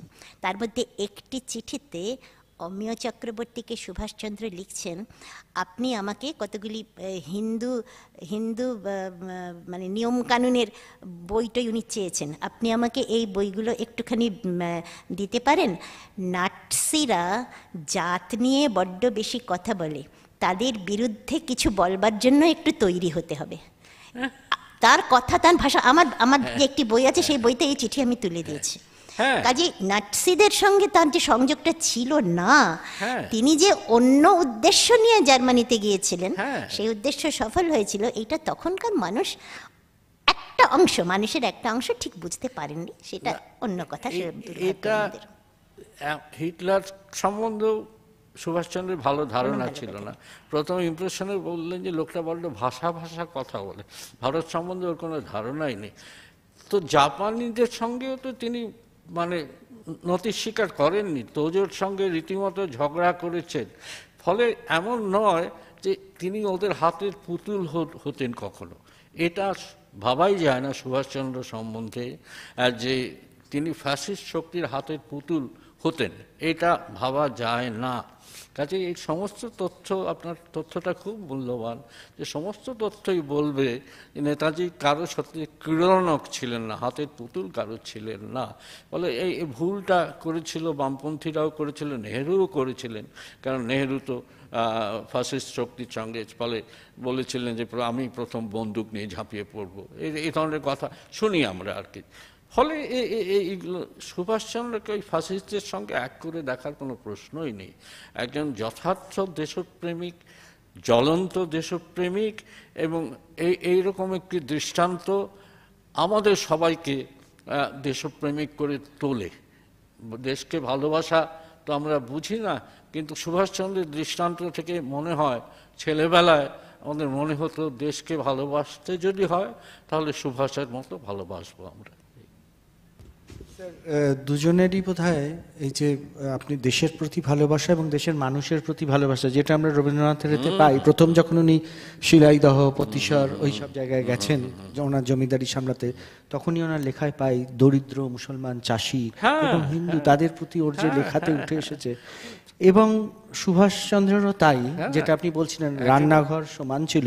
এবং স্যার এটা একটু বলুন যে যখন বুঝতে পারা যাচ্ছে না যে হিন্দু সৈন্যও রয়েছে, মুসলিম সৈন্য রয়েছে, কিভাবে তারা পরস্পরকে সম্বোধন করবেন, তখনই আবিষ্কৃত হয়েছিল সেই অসাধারণ শব্দবন্ধ জয় হিন্দ। জয় হিন্দ, হ্যাঁ, ওটা জয় হিন্দ যে অভিবাদন, সেখানে না আছে মুসলমান, না আছে হিন্দু, না আছে খ্রিস্টান। জার্মানিতেই হয়েছিল। আবির হাসানি বলছেন যে আমাদের মনে হয় জয় হিন্দুস্তান, সেটাকে সংক্ষিপ্ত করে জয় হিন্দ, এবং সবাই এটা এক বাক্যে মেনে নিয়েছিল জয় হিন্দ। এর জন্যই তো আমরা সুভাষচন্দ্র বা আজাদ হিন্দ ফৌজের কাছে আমরা ঋণী, যে এই স্লোগানটা, জয় হিন্দ স্লোগানটা আমরা তাদের কাছে পেয়েছি। মহাকালের ইতিহাস জানি না কিভাবে রচনা করেছিল ভবিষ্যৎ ভারতবর্ষ, কিন্তু যদি এরকমভাবেই হতো তাহলে হয়তো আজকে আমরা অনেক উন্নত, অনেক দৃঢ়বদ্ধ, অনেক শান্তির অখণ্ড ভারতবর্ষ দেখতে পেতাম। আশা করি স্বপ্নটা শেষ করা উচিত নয়, স্বপ্নটা দেখতে হবে, সবাইকে চেষ্টা করতে হবে যে সেই শান্তির, উন্নত এবং অহংকৃত ভারত আমরা দেখব, সবাই যেখানে শান্তিতে সুখে বাঁচবে, এই স্বপ্নটা দেখা দরকার। না, আমি একটা অন্য কথা বলছিলাম, সে তো স্বপ্ন তো নিশ্চয়ই রাখা দরকার, চারদিকে তাকিয়ে সেই স্বপ্ন ধরে রাখা খুব কঠিন হচ্ছে এখন, স্বপ্ন হলো। যাই হোক, তবু যেটা মনে হচ্ছে আমার একটা কথা, আমি বলছি এটা আমার কথা। দেখুন, আমি তো আমার কথাটাই বলবো, আমার ভাবনাটাই বলবো, সকলকেই আমার মতন ভাবতে হবে এমন নয়। কিন্তু রবীন্দ্রনাথ ঠাকুর সত্যি সত্যি কিন্তু কোনো সম্মুখ লড়াই যাকে বলে এইটার খুব পক্ষপাতী কোনোদিনই ছিলেন না। এটা কিন্তু মানে অনেক জায়গাতেই তিনি বলেছেন যে এরকমভাবে না করে গান্ধীজির সঙ্গে, গান্ধীজি তো মানে নন ভায়োলেন্ট মানে অহিংস আন্দোলন, কিন্তু অহিংস আন্দোলনও কিন্তু বন্ধ করে দাও, আটকে দাও, স্কুল কলেজ ছেড়ে দাও, এই যে ব্যাপারগুলো, এইটা কিন্তু রবীন্দ্রনাথের মন থেকে পছন্দের জায়গা ছিল না। যে কয়েকটি মানুষ রবীন্দ্রনাথের ভাবনাতেও কোনো না কোনো সময় অন্য পথের আলোটাও একটু দেখাতে পেরেছিলেন, তার মধ্যে একজন সাহিত্যের দিকে প্রমথ চৌধুরী, আর এই যে দেশ ভাবনার দিক থেকে সুভাষচন্দ্রকে দেখে তার মনে হয়েছিল না, সম্মুখ প্রতিরোধেরও একটা মূল্য আছে, তা না হলে বদনাম গল্প লেখা হয় না। এটাই আমি বলতে চাই যে রবীন্দ্রনাথকেও সুভাষচন্দ্র কোনো একটা দিক থেকে মনে অসহযোগ সম্বন্ধে তার গল্পেও সমালোচনা আছে, সংস্কার এই সমস্ত গল্পের মধ্যে আছে সমালোচনা। আজকের অনুষ্ঠানের প্রায় শেষ পর্যায়ে পৌঁছেছি আমরা, তো আমি স্যারকে বলবো, স্যার আপনি এটার শেষ করুন, এখনো আমাদের হাতে কিছু সময় রয়েছে। কিছুটা কত না, যে কোনো সময়, আজকে তো 21শে অক্টোবর, আজকে আজাদ হিন্দ ফৌজেরও প্রতিষ্ঠা দিবস, সেই স্মরণ, অনেকগুলো স্মরণ আমরা করছি। মহাপুরুষদের আর মহানেতাদের স্মরণ কোনো একটা তারিখকে উপলক্ষ করেই যে করি আমরা তা নয়, করতে হবে তা নয়। যে কোনো সময়, বিশেষ করে এই সারা পৃথিবী আমাদের সামনে এমন কতগুলো ঘটনা হাজির করেছে এখন, যে এখন এই আলোচনাগুলো অত্যন্ত জরুরি হয়ে উঠেছে, যে কী ভাবে আমরা বাঁচব, আমরা কি হিন্দু হিসেবে বাঁচব, আমরা কি শুধু মুসলমান হিসেবে বাঁচব, না আমরা কি শুধু অন্য ওই ধর্মীয় পরিচয়ে বাঁচব, না কি আমরা এই সারা পৃথিবীর কোনো দেশ এখনো এরকম বিশুদ্ধ রক্তের, তথাকথিত বিশুদ্ধ রক্তের দেশ নেই। সমস্ত দেশে নানা যুদ্ধ হয়েছে, উদ্বাস্তুরা গেছে, দেশগুলো বহুমাত্রিক দেশ হয়ে গেছে। আমেরিকা পর্যন্ত তো সাদা দেশ কোনো কালেই ছিল না, যুক্তরাষ্ট্র, তারপরে কালোরা ছিলেন, দক্ষিণে মেক্সিকানরা ছিলেন, চিকানো যাদের বলে তারা ছিলেন, তারপরে পুরনো আদি আমেরিকানরা ছিলেন। এখন আমেরিকা পর্যন্ত একটা বহুভাষী, বহু রঙের দেশ হয়ে গেছে। সমস্ত পৃথিবীর দেশ এখন এক রঙের দেশ আর নেই। কাজেই আমরা যদি কেউ ভাবি, কোনো ভুলক্রমেও ভাবি যে একটা এক রঙের দেশে আমরা একরঙা হয়ে বাঁচব, এক সত্তা, এক পরিচয়, এক পোশাক বা এক ধর্ম, তাহলে সেটা অত্যন্ত ভ্রান্ত একটা ভাবনা হবে। ভাবতে হবে মানুষকে নিয়ে। দেশে যত মানুষ আছে, বহু বর্ণের মানুষ, বহু ভাষার মানুষ, বহু ধর্মের মানুষ, ফলে চারপাশে যা ঘটে, বাংলাদেশে যা ঘটলো, এই সমস্ত ঘটনা আমাদের এই আলোচনাগুলোকে আরও বেশি প্রাসঙ্গিক করে তোলে। আমার মনে হয় এই আলোচনাটা ছড়িয়ে দেওয়া দরকার, সব জায়গায় ছড়িয়ে দেওয়া দরকার। প্রতিদিন এই আলোচনার মধ্যে যদি আমরা থাকি, তাহলে হয়তো আমরা একটা সত্যি সত্যি জাতীয় অস্তিত্ব শুধু নয়, একটা মানবিক অস্তিত্ব গড়ে তুলতে পারব। ধন্যবাদ অধ্যাপিকা সুমিতা চক্রবর্তী এবং অধ্যাপক শ্রী পবিত্র সরকার মহাশয়কে আজকের এই অনুষ্ঠানে মূল্যবান মতামত দেওয়ার জন্য। বাংলা শব্দবন্ধে একটি শব্দ আছে, প্রাতঃস্মরণীয়। যে দুই মনীষীর সম্বন্ধে আমরা আজকে আলোচনা করলাম, দুজনই সেই প্রাতঃস্মরণীয় ব্যক্তি, এবং তাদের এই যে লেখা, তাদের পত্রাবলী, তাদের যে প্রবন্ধসমূহ, এগুলো যদি প্রতিদিন এই জনসমাজ, এই জনসাধারণ কোনো না কোনো অংশ যদি সেটাকে স্মরণ করে, আমরা চেষ্টা করব সেগুলোকে স্মরণ করতে। এবং স্যার যেটা বললেন, অধ্যাপিকা যিনি যেটা বললেন, যে এমন এক দেশ, এমন এক সমাজ আমাদের গড়ে তুলতে হবে যেটা জাতি, দেশ, বর্ণের ঊর্ধ্বে, যেখানে মানবতার সমাজ হিসেবে চিহ্নিত হয়ে থাকবে। ধন্যবাদ। আজকের প্রথম পর্যায়ের অনুষ্ঠান আমরা এখানে শেষ করছি। কিছু সময় আমরা চেয়ে নেব দ্বিতীয় পর্যায়ের অনুষ্ঠান, তাসের দেশ। এই নৃত্যনাট্যটি আমাদের সামনে পরিবেশিত হবে, পরিবেশন করবেন ড্যান্সার্স গিল্ড। ততক্ষণের জন্য বিরতি। ধন্যবাদ এবং নমস্কার।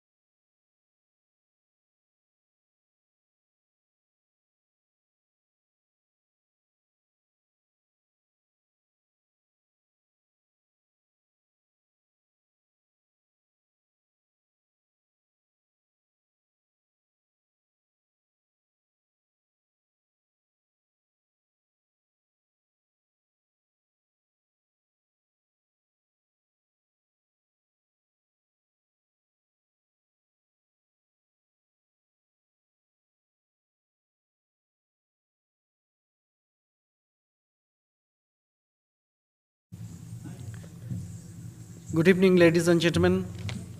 Let us start the second portion of today's program. We are going to present the dance drama Kon Nutaneri Dak, based on Rabindranath Tagore's Tasher Desh. Choreography, Dr. Manjushree Chaki Sarkar and Ranjavati Sarkar. Dance direction, Jonaki Sarkar. Songs, Indira Shilpa Goshti. Music direction, Subhas Chaudhary. Music arrangements, Shapon Pakrashi. Voice, Dr. Manjushree Chaki Sarkar, Ranjavati Sarkar, Vishwa Shanti Banerjee, Dev Kamal Ganguly, Sanjeev Bhattacharya. English narration, Srimati Gauri Basu. Translation of songs, William Radiche. Stage drops, Sanchayan Ghosh and Tuhin Ghosh. Masks, Shapon Ghosh. Light, Shashank Mondal. Management, Parvati Gupta. Dancers, name and casting, Prince, Ravi Shankar Roy. Merchants, Shan, Shadhin Shil. King of Cards, Mritika Sarkar. Queen of Cards, Urmi Mukherjee. Mr. 6, Priyanka De. Mr. 5, Arindam De.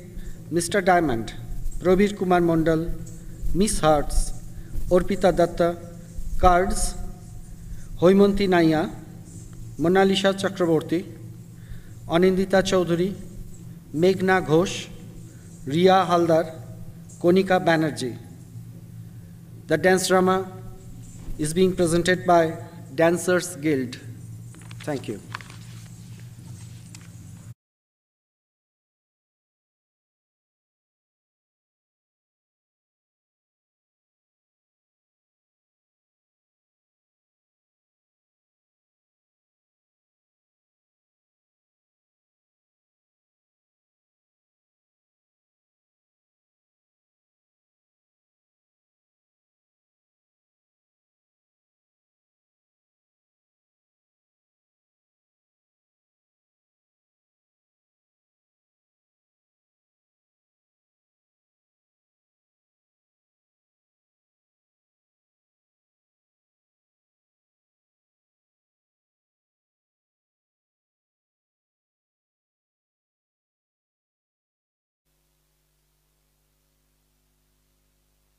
Rabindranath Tagore's Tasher Desh is a symbolic drama written in 1933 and revised and expanded in 1939.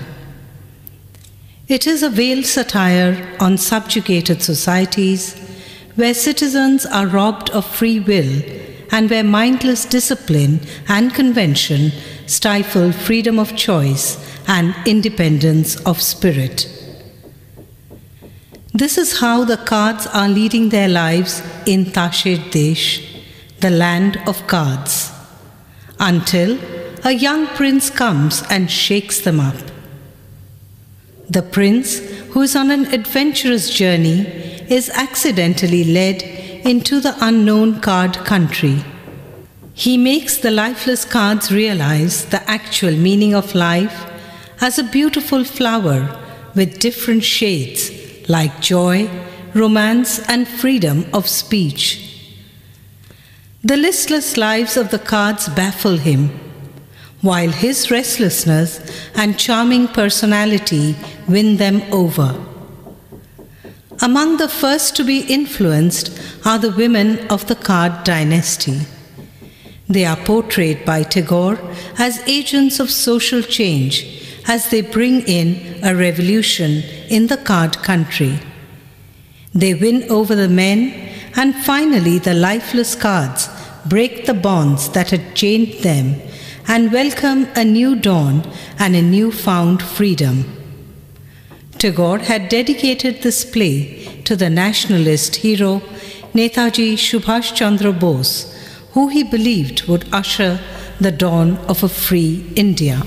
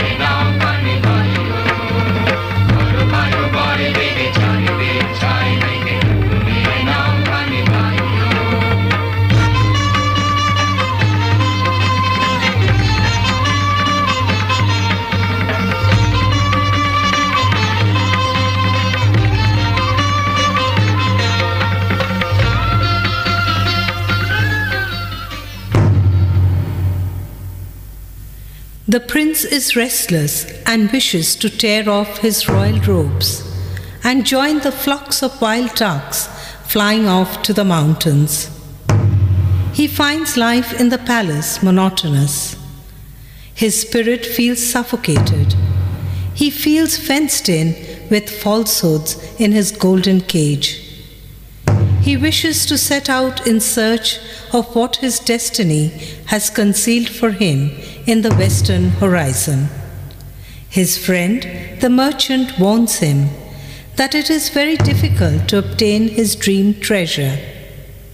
Trying to catch an illusion in a net or discovering the land of fairy tales is not as easy as it appears.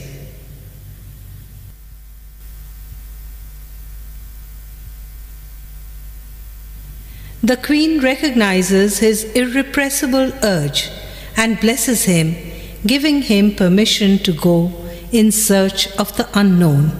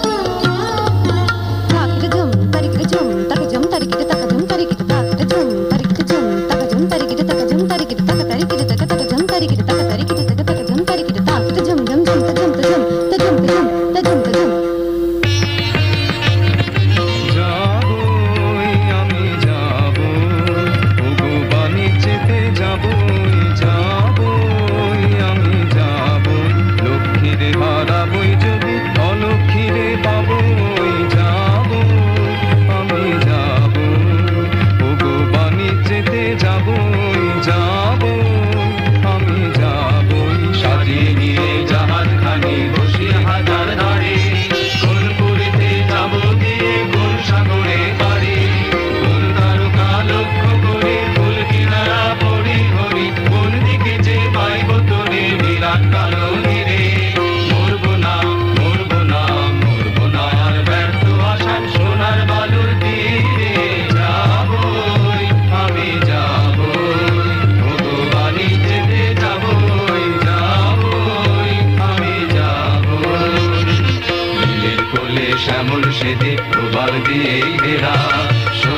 চূড়ায় নীর বেঁধেছে সাগর বিহঙ্গেরা, নীলের কোলে শ্যামল সেদে প্রবাল দিয়ে ঘেরা।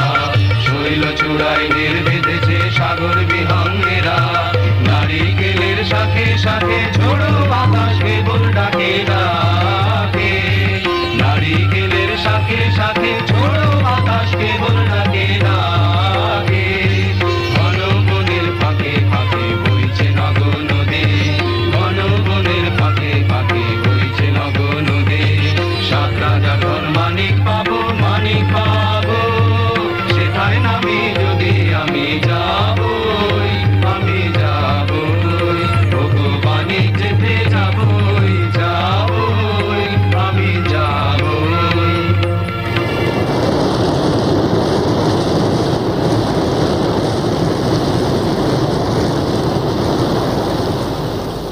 Hello সাগর লোকে তরঙ্গিয়া, বাতাস বহে বেগে। হ্যালো সাগর লোকে তরঙ্গিয়া, সূর্য দেখায় অস্ত নামে। ঝিলিক মারে মেঘে। হ্যালো সাগর লোকে তরঙ্গিয়া, দক্ষিণে যায় উত্তরে যায় ফেনার ফেনা।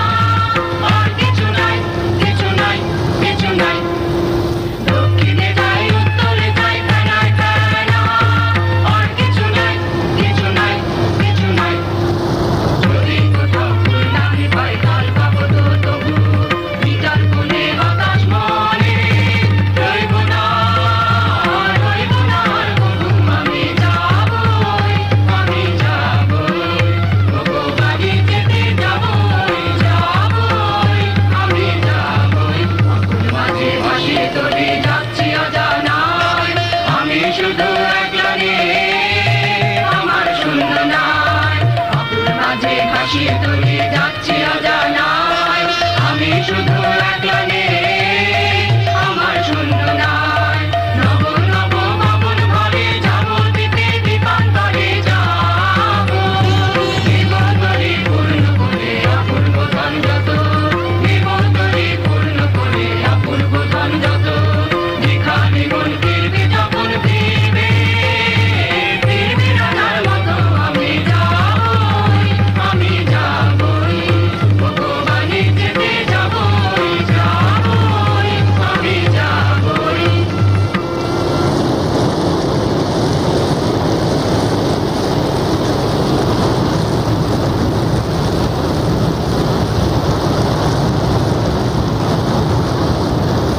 The boat sinks mid-ocean, and the prince and his friend are washed up on the shore of a new land, the land of cards. A land bound by rules, a land where laughter is forbidden, where the people are a bunch of lifeless puppets tied to regulations.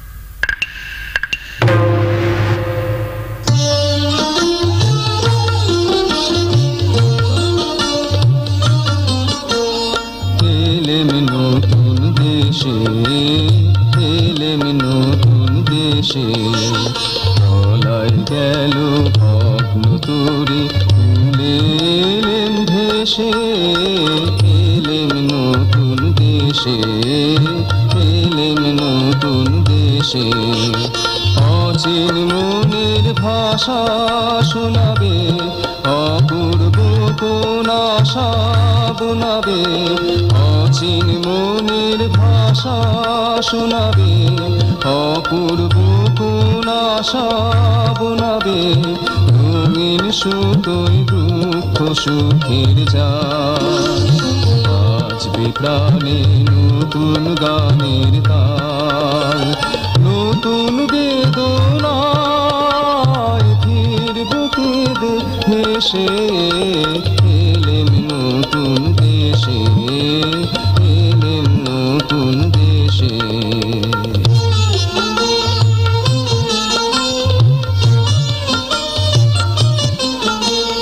নাম না জানা প্রিয়া, নাম না জানা ফুলের মালা নিয়া, হিয়ায় দেবে হিয়া। নাম না জানা প্রিয়া, নাম না জানা ফুলের মালা নিয়া, হিয়ায় দেবে হিয়া।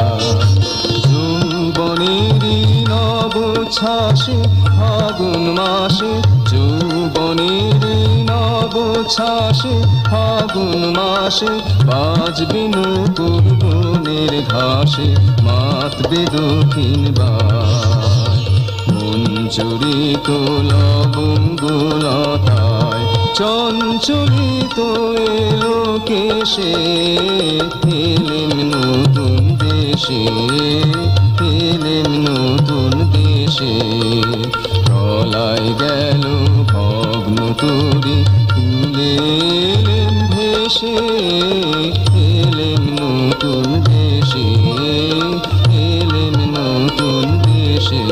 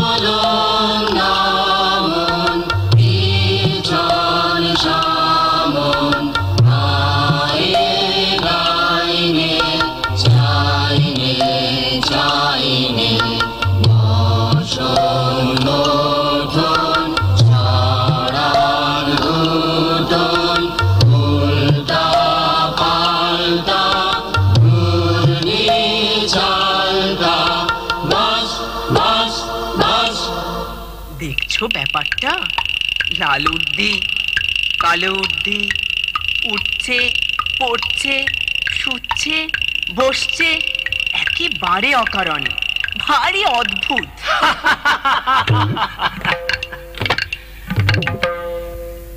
এ কি ব্যাপার? হাসি লজ্জা নেই তোমাদের?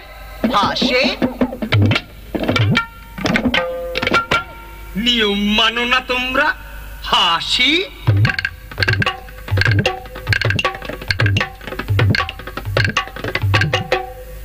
হাসির তো একটা অর্থ আছে, কিন্তু তোমরা যা করছিলে তার অর্থ নেই যে।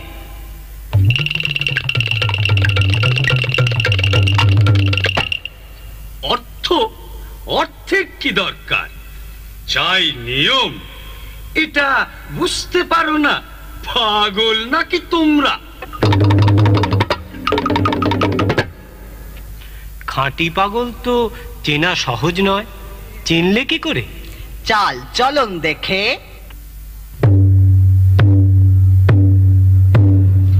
এবার তোমাদের পরিচয়টা। আমরা বিদেশি।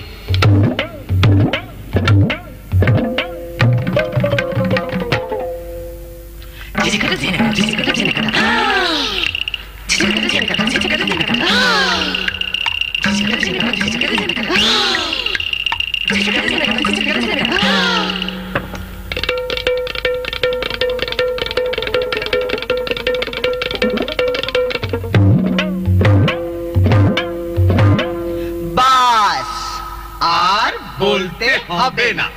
তার মানে তোমাদের জাত নেই, কুল নেই, গোত্র নেই, গাই নেই, জ্ঞাত নেই, গোষ্ঠী নেই, শ্রেণী নেই, পংক্তি নেই।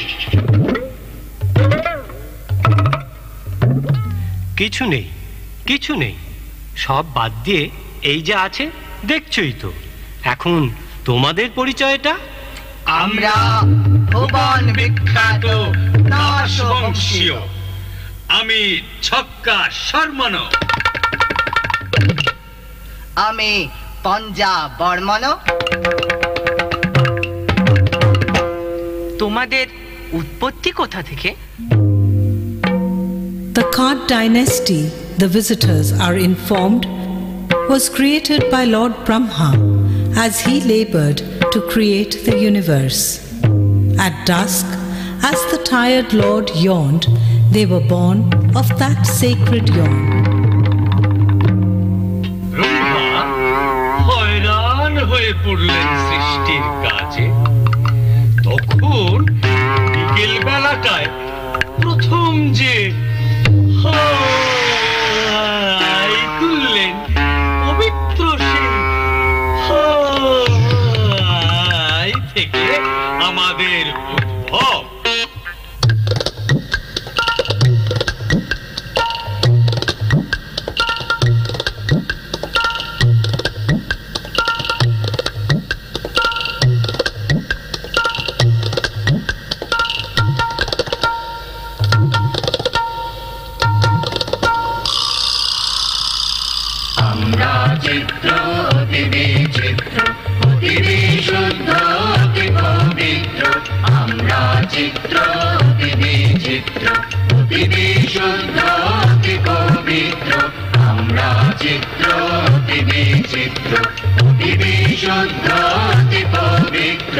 আমাদের যুদ্ধ নহে কেহ ক্রুদ্ধ, ওই দেখো গোলাম অতিশয় মোলা। আমাদের যুদ্ধ নহে কেহ ক্রুদ্ধ, ওই দেখো গোলাম অতিশয় মোলা। নাহি কোনো অস্ত্র খাকিরা না বস্ত্র, নাহি লোক নাহি ক্ষোভ নাহি লাভ নাহি ছাপ।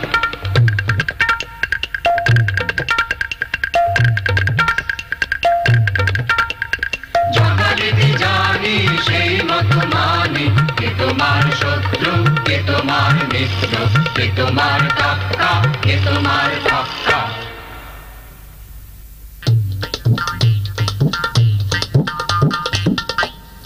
ওহে বিদেশি,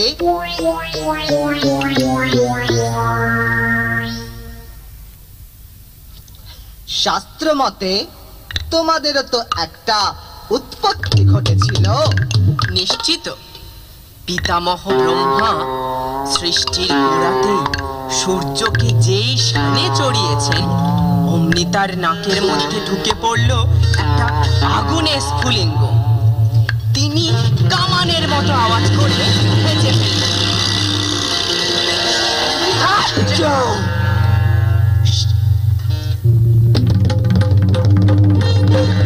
বিশ্বকাপানি হাসি থেকে আমাদের উৎপত্তি।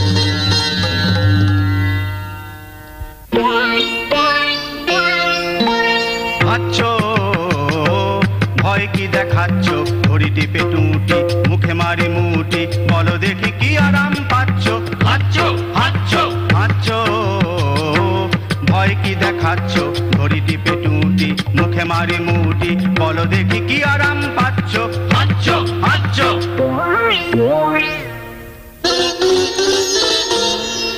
পিতামহের নাসিকার অসংযম বশতই তোমরা এমন অদ্ভুত। আমরা নূতন যৌবনের দূত, আমরা চঞ্চল, আমরা অদ্ভুত।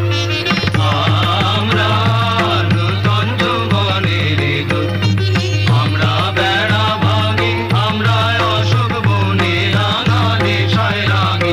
আমরা বেড়া ভাঙি, আমরা অশোক বনে রাঙা নেশায় রাঙি। সঞ্চার বন্ধন ছিন্ন করে দিই, আমরা বিদ্যুৎ, আমরা চঞ্চল, আমরা অদ্ভুত। আমরা নূতন যৌবনের দূত।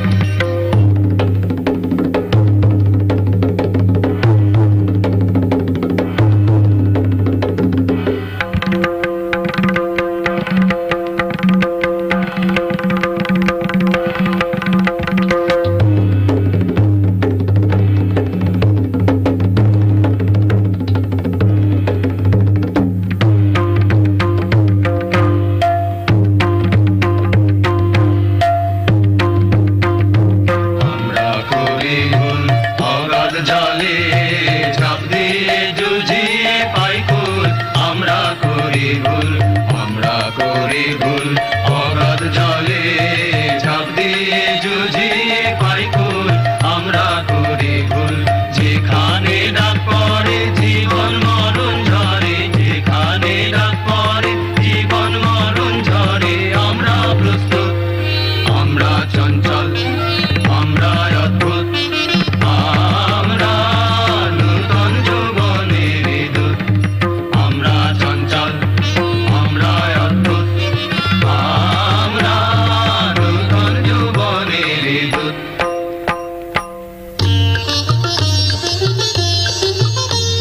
এ চলবে না, এ চলবে না। যা চলবে না তাকেই আমরা চালাই। কিন্তু নিয়ম, বেড়ার নিয়ম ভাঙলেই পথের নিয়ম আপনি বেরিয়ে পড়ে, নইলে এগোবো কি করে? ওরে ভাই, কি বলে এরা? এগোবে? অম্লান মুখে বলে বসলো এগোবো। নইলে চলা কিসের জন্যে? চলা চলবে কেন? তুমি চলবে নিয়ম।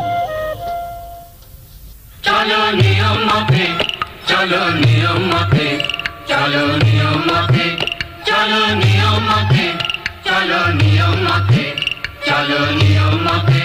দূরে তাকিও না খো, ঘাড় বাঁকিও না খো, দূরে তাকিও না খো, ঘাড় বাঁকিও না খো। চলো সমান পথে, চলো নিয়ম মতে, চলো নিয়ম মতে।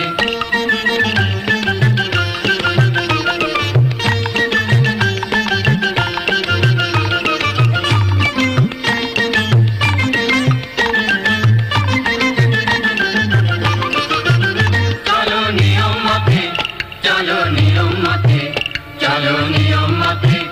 দূরে তাকিও না কো, ঘাড় বাঁকিও না কো। চলো সমান পথে, চলো নিয়ম মতে, চলো নিয়ম মতে। হেদু অরণ্য হোথা শৃঙ্খলা কই, হেদু অরণ্য হোথা শৃঙ্খলা কই। পাগল ঝর্ণাগুলো দক্ষিণ পর্বতে, পাগল ঝর্ণাগুলো। ওদিক চেও না, চেও না, চেও না, চেও না, চেও না, চেও না, চেও না, চেও না। চলো সমান পথে, চলো নিয়ম মতে, চলো নিয়ম মতে। The visitors introduce themselves in the royal court as messengers from overseas. They have brought with them the gifts of disturbance, mischief and revolt into this land where the air is more still, more heavy than on any other planet. The prince and his friend are like a breath of fresh air in this regimented land.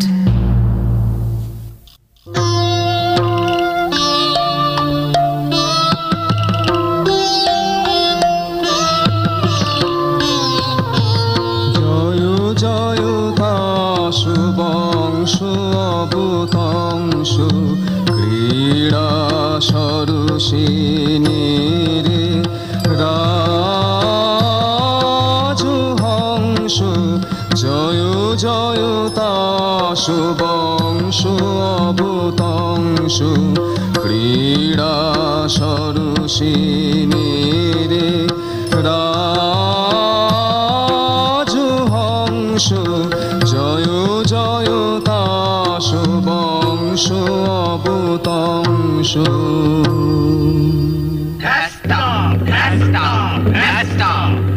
অকালে সভা দিলে ভেঙে বারবার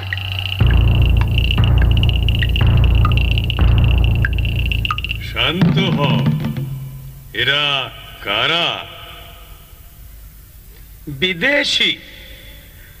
বিদেশি? তাহলে নিয়ম খাটবে না।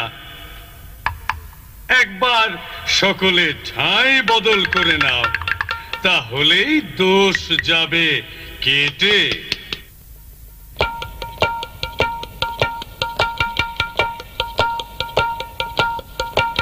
চিরতন হরতন নিষ্কাবন অতি সনাতন ছন্দে করতেছে নর্তন। চিরতন হরতন নিষ্কাবন অতি সনাতন ছন্দে করতেছে নর্তন। চিরতন হরতন নিষ্কাবন।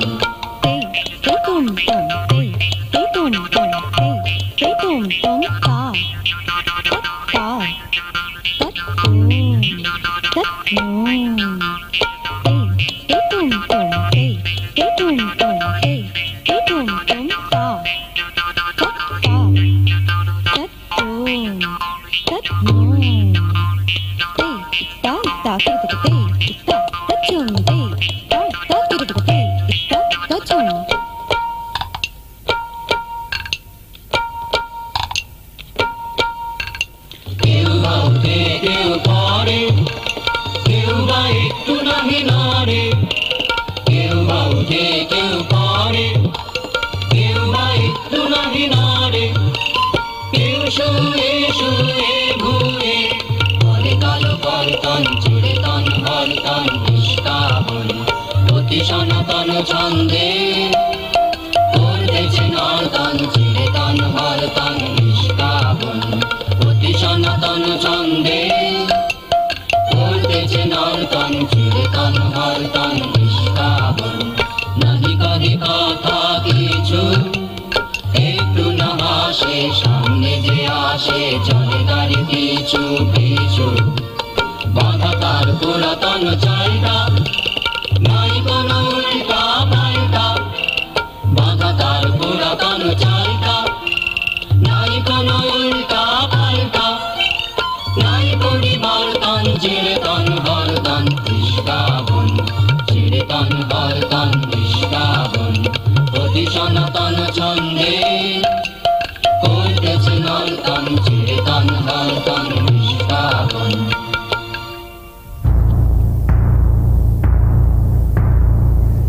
ও হে বিদেশি! কি রাজা সাহেব?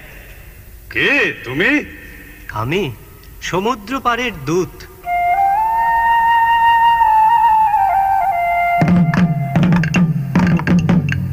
ভেট এনেছ কি? এদেশে সবচেয়ে যা দুর্লভ তাই এনেছি। সেটা কি শুনি? উৎপাত।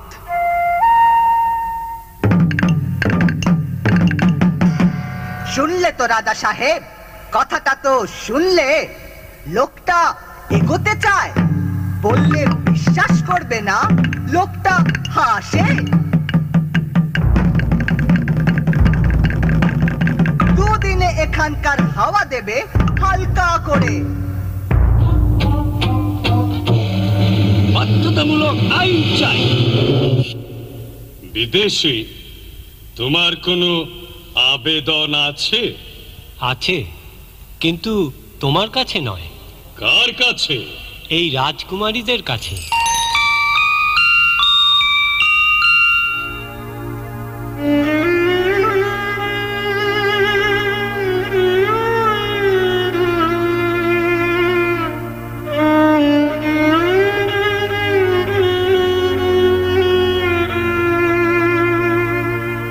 ওগো শান্ত পাষাণ মূরতি সুন্দরী চঞ্চলে রে হৃদয় তলে লবরী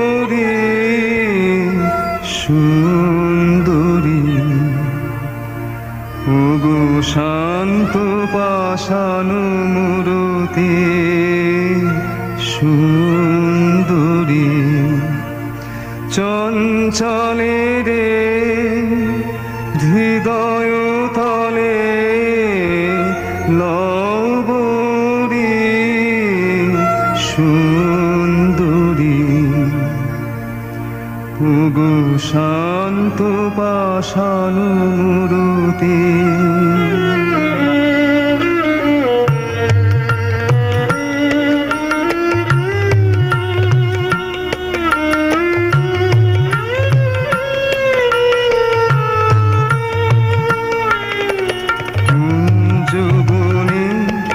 সুরেখা নয়নে অশ্রুদি দেখা কুঞ্জবনে সুরেখা নয়নে অশ্রুদি দেখা অরুণ রাগে হোক রঞ্জিত বিকশিত বেদনার মঞ্জুরি সুন্দরী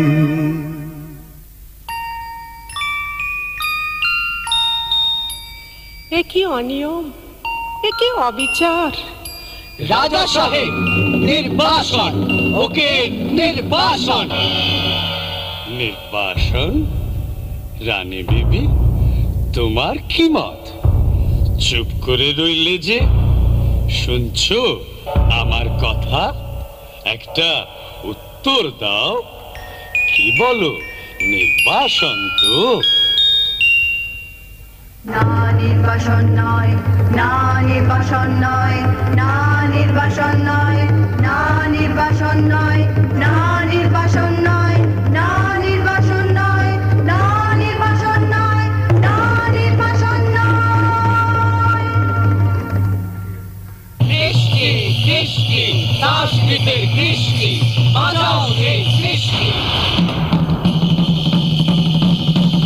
জারি করো বাধ্যতামূলক আইন। আমরা চালাবো অবাধ্যতামূলক বেআইন। আয় বৃষ্টি, আয় বৃষ্টি, আয় বৃষ্টি, আয় বৃষ্টি।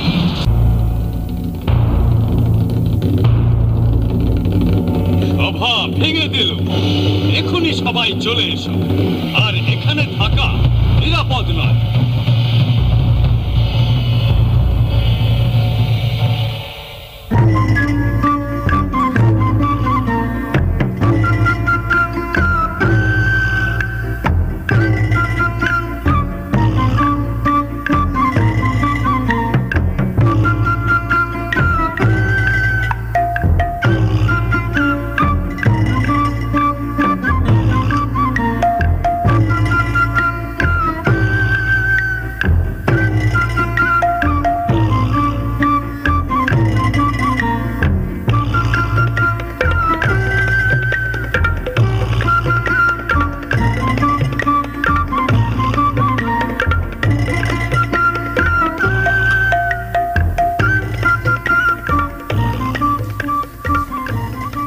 Winds of frenzy have swept through the land of cards. Everyone is doing what they are not supposed to do. Miss Spades puts on makeup and doesn't seem to be able to concentrate. Miss Ace tries to tell everyone not to go against the scriptures of the land, but is not convinced herself. Miss Ace and Miss Spades confide in each other about the feelings they are experiencing.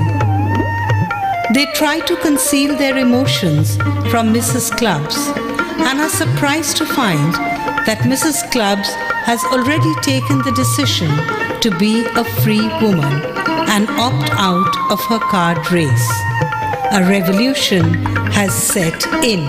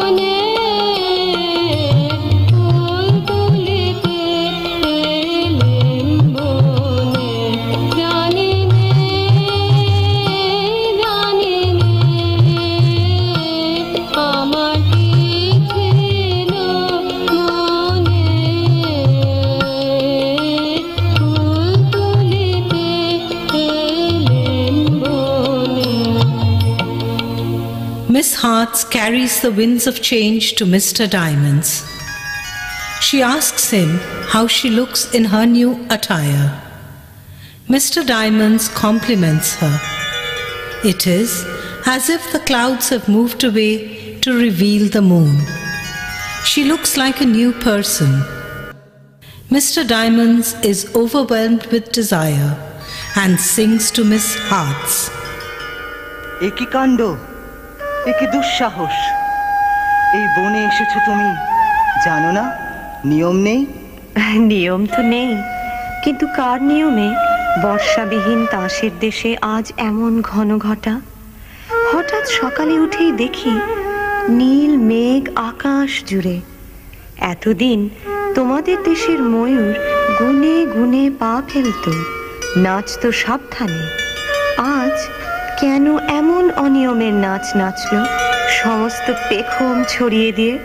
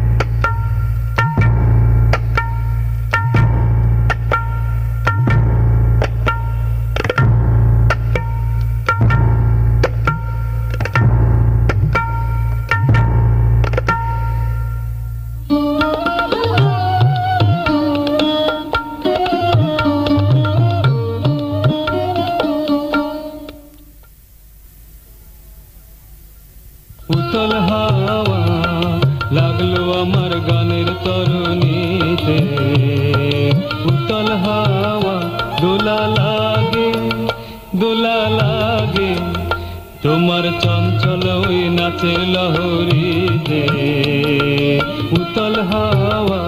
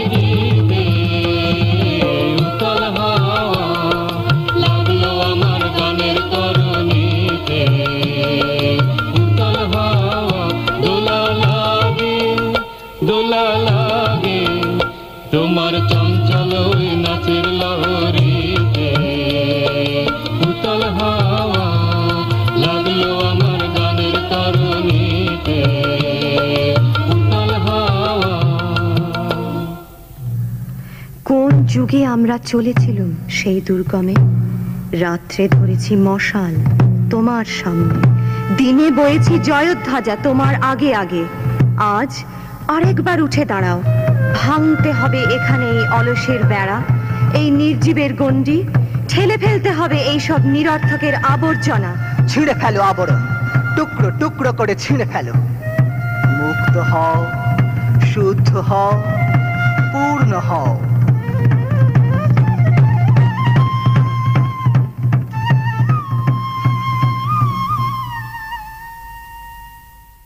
Mr. 5 and Mr. 6 question the regulations of their land and are confused.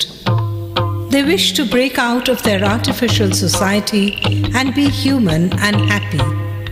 They realize that there is no point in living by such strict rules. Rising, sleeping, standing and sitting according to the book of rules.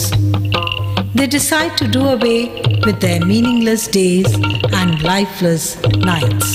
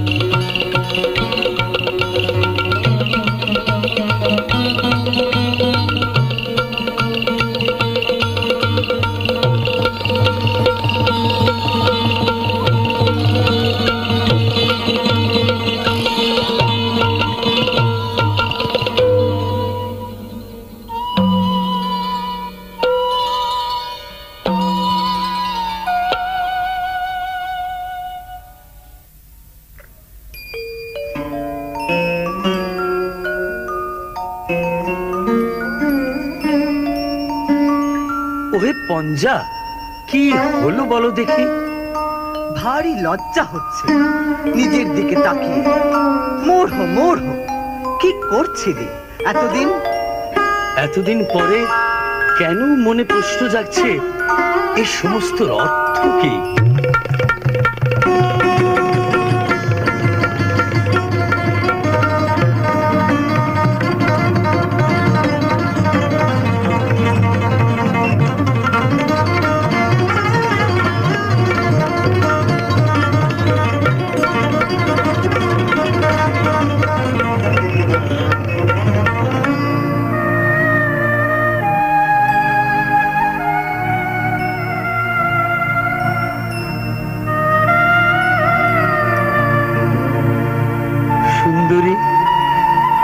আমাদের পথ দেখাও। অশান্তি মন্ত্র পেয়েছো তুমি, সেই মন্ত্র দাও আমাদের।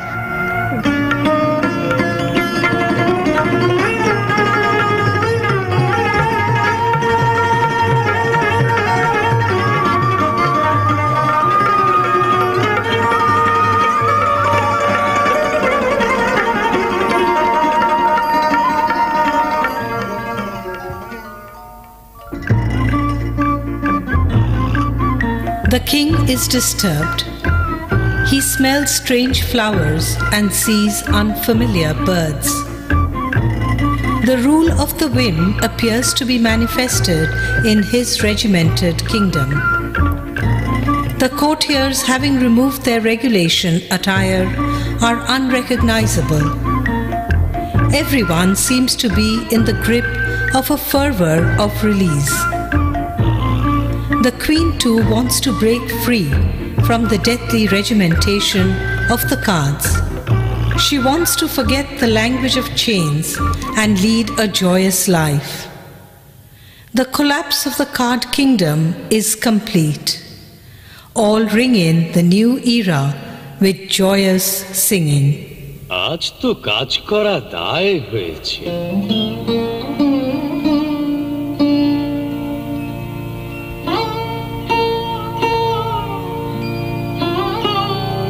আজ আকাশে কথা শোনা যাচ্ছে,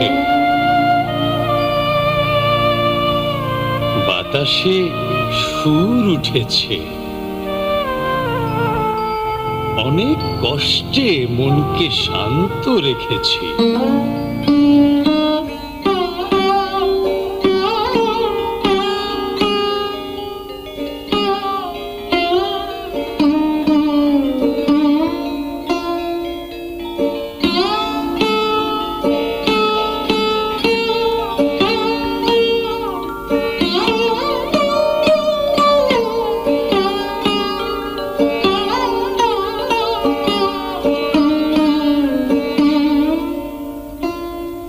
রানী বিবিকে তো ঘরে রাখা শক্ত হলো, নেচে বেড়াচ্ছে ভূতে পাওয়ার মতো।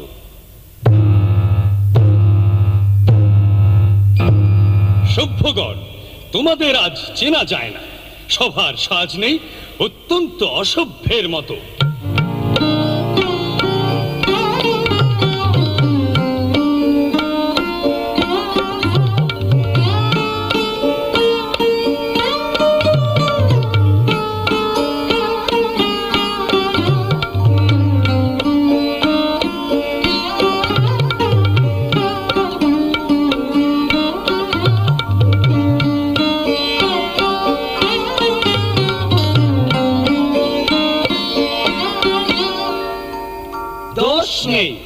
ঢিলে হয়ে গেল আমাদের সাজ, আপনি পড়ল খসে, সেগুলো রাস্তায় রাস্তায় ছড়িয়ে আছে।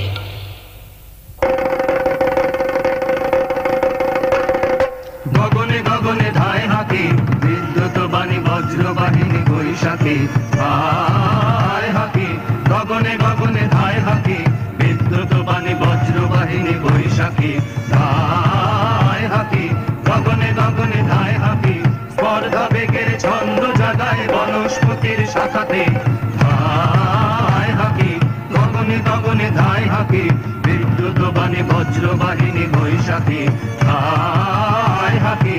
গগনে গগনে ধায় হাকি, শূন্য মদের নেশায় মাতাল ধায় পাখি ধায় পাখি। শূন্য মদের নেশায় মাতাল ধায় পাখি ধায় পাখি। অলোক পথের ছন্দ উড়ায় মুক্ত বেগের পাখাতে ধায় হাকি। গগনে গগনে ধায় হাকি, বিদ্যুৎ বাণী বজ্র বাহিনী বৈশাখী ধায় হাকি। গগনে গগনে ধায় হাকি।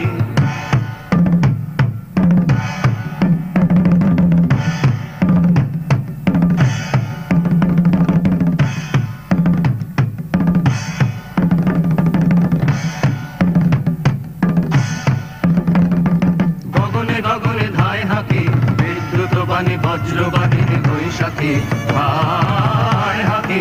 গগনে গগনে ধায় হাকি, অন্তর তল মন্থল করে ছন্দে সাদা কালোর দ্বন্দ্বে। বহু ভালো বহু মন্দে, বহু সোজা বহু বাঁকাতে। অন্তর তল মন্থন করে ছন্দে সাদা কালোর দ্বন্দ্বে। বহু ভালো বহু মন্দে, বহু সোজা বহু বাঁকাতে। ছন্দ নাচিল হোমবন্ধির তরঙ্গে, ছন্দ নাচিল হোমবন্ধির তরঙ্গে। মুক্তিরণের যোদ্ধি বীরের ভুভঙ্গে। ছন্দ ছুটিল প্রলয় পথের রুদ্র রথের চাকাতে ধায় হাকি। গগনে গগনে ধায় হাকি, বিদ্যুৎ বাণী বজ্র বাহিনী বৈশাখী ধায় হাকি। গগনে গগনে ধায় হাকি।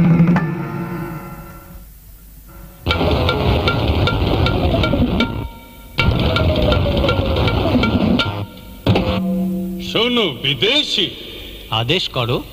তোমরা যে তাস দ্বীপময় অস্থির হয়ে বেড়াচ্ছ, চলে দিচ্ছ ডুব, চড়ছ পাহাড়ের মাথায়, গুরুর হাতে বনে কাটছ পথ, এসব কেন? রাজা সাহেব, তোমরা যে কেবলই উঠছো বসছো, পাশ ফিরছো, পিঠ ফেরাচ্ছো, গড়াচ্ছ মাটিতে, সেই বা কেন?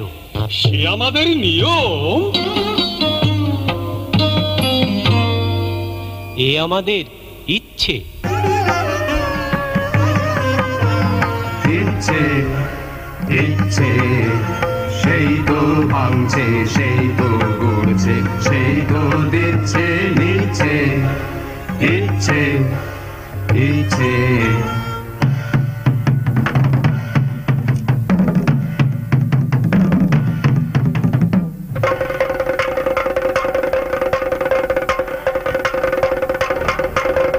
সেই তো আঘাত করছে তালায়, সেই তো বাঁধন ছেড়ে পালায়। সেই তো আঘাত করছে তালায়, সেই তো বাঁধন ছেড়ে পালায়। বাঁধন করতে সেই তো আবার ফিরছে। ইচ্ছে ইচ্ছে সেই তো ভাঙছে, সেই তো করছে, সেই তো দিচ্ছে নিচ্ছে। ইচ্ছে ইচ্ছে যাও যাও, এখান থেকে চলে যাও, শীঘ্র চলে যাও। অট্টনে গানে পৌঁছলো না কথাটা, চিড়ে তনু দেখছো ওর ব্যবহারটা, হঠাৎ এমন হলো কেন?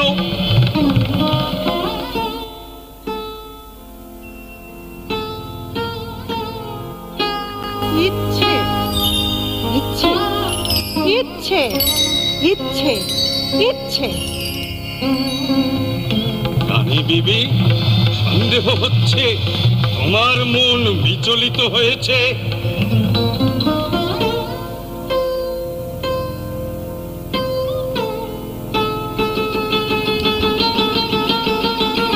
সন্দেহ নেই, বিচলিত হয়েছে। আমাদের তাসের দেশের ভাষায় শিকলকে বলে অলংকার। এ ভাষা ভোলবার সময় এসেছে। হ্যাঁ বিবি রানী, এদের ভাষায় জেলখানাকে বলে শ্বশুর বাড়ি। চুপ! এরা হেয়ালিকে বলে শাস্ত্র। চুপ! বোবাকে বলে সাধু। চুপ! কাকে বলে পণ্ডিত।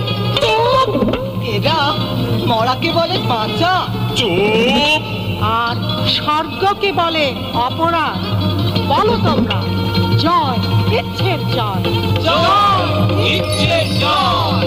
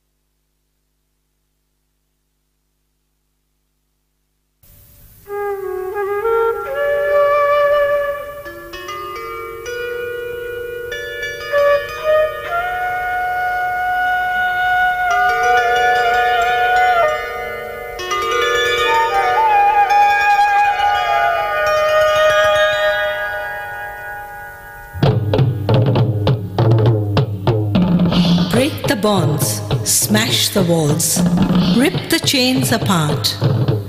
Let the prisoner break free, in mind and in heart. On the dry riverbed, let life's stream flood. In joy and in ecstasy, sing freedom's victory. Let the rigid and ancient be swept by the torrent. Let us all be fearless at the call of newness. At the door of the unknown, let our punches be thrown, dauntless and reckless.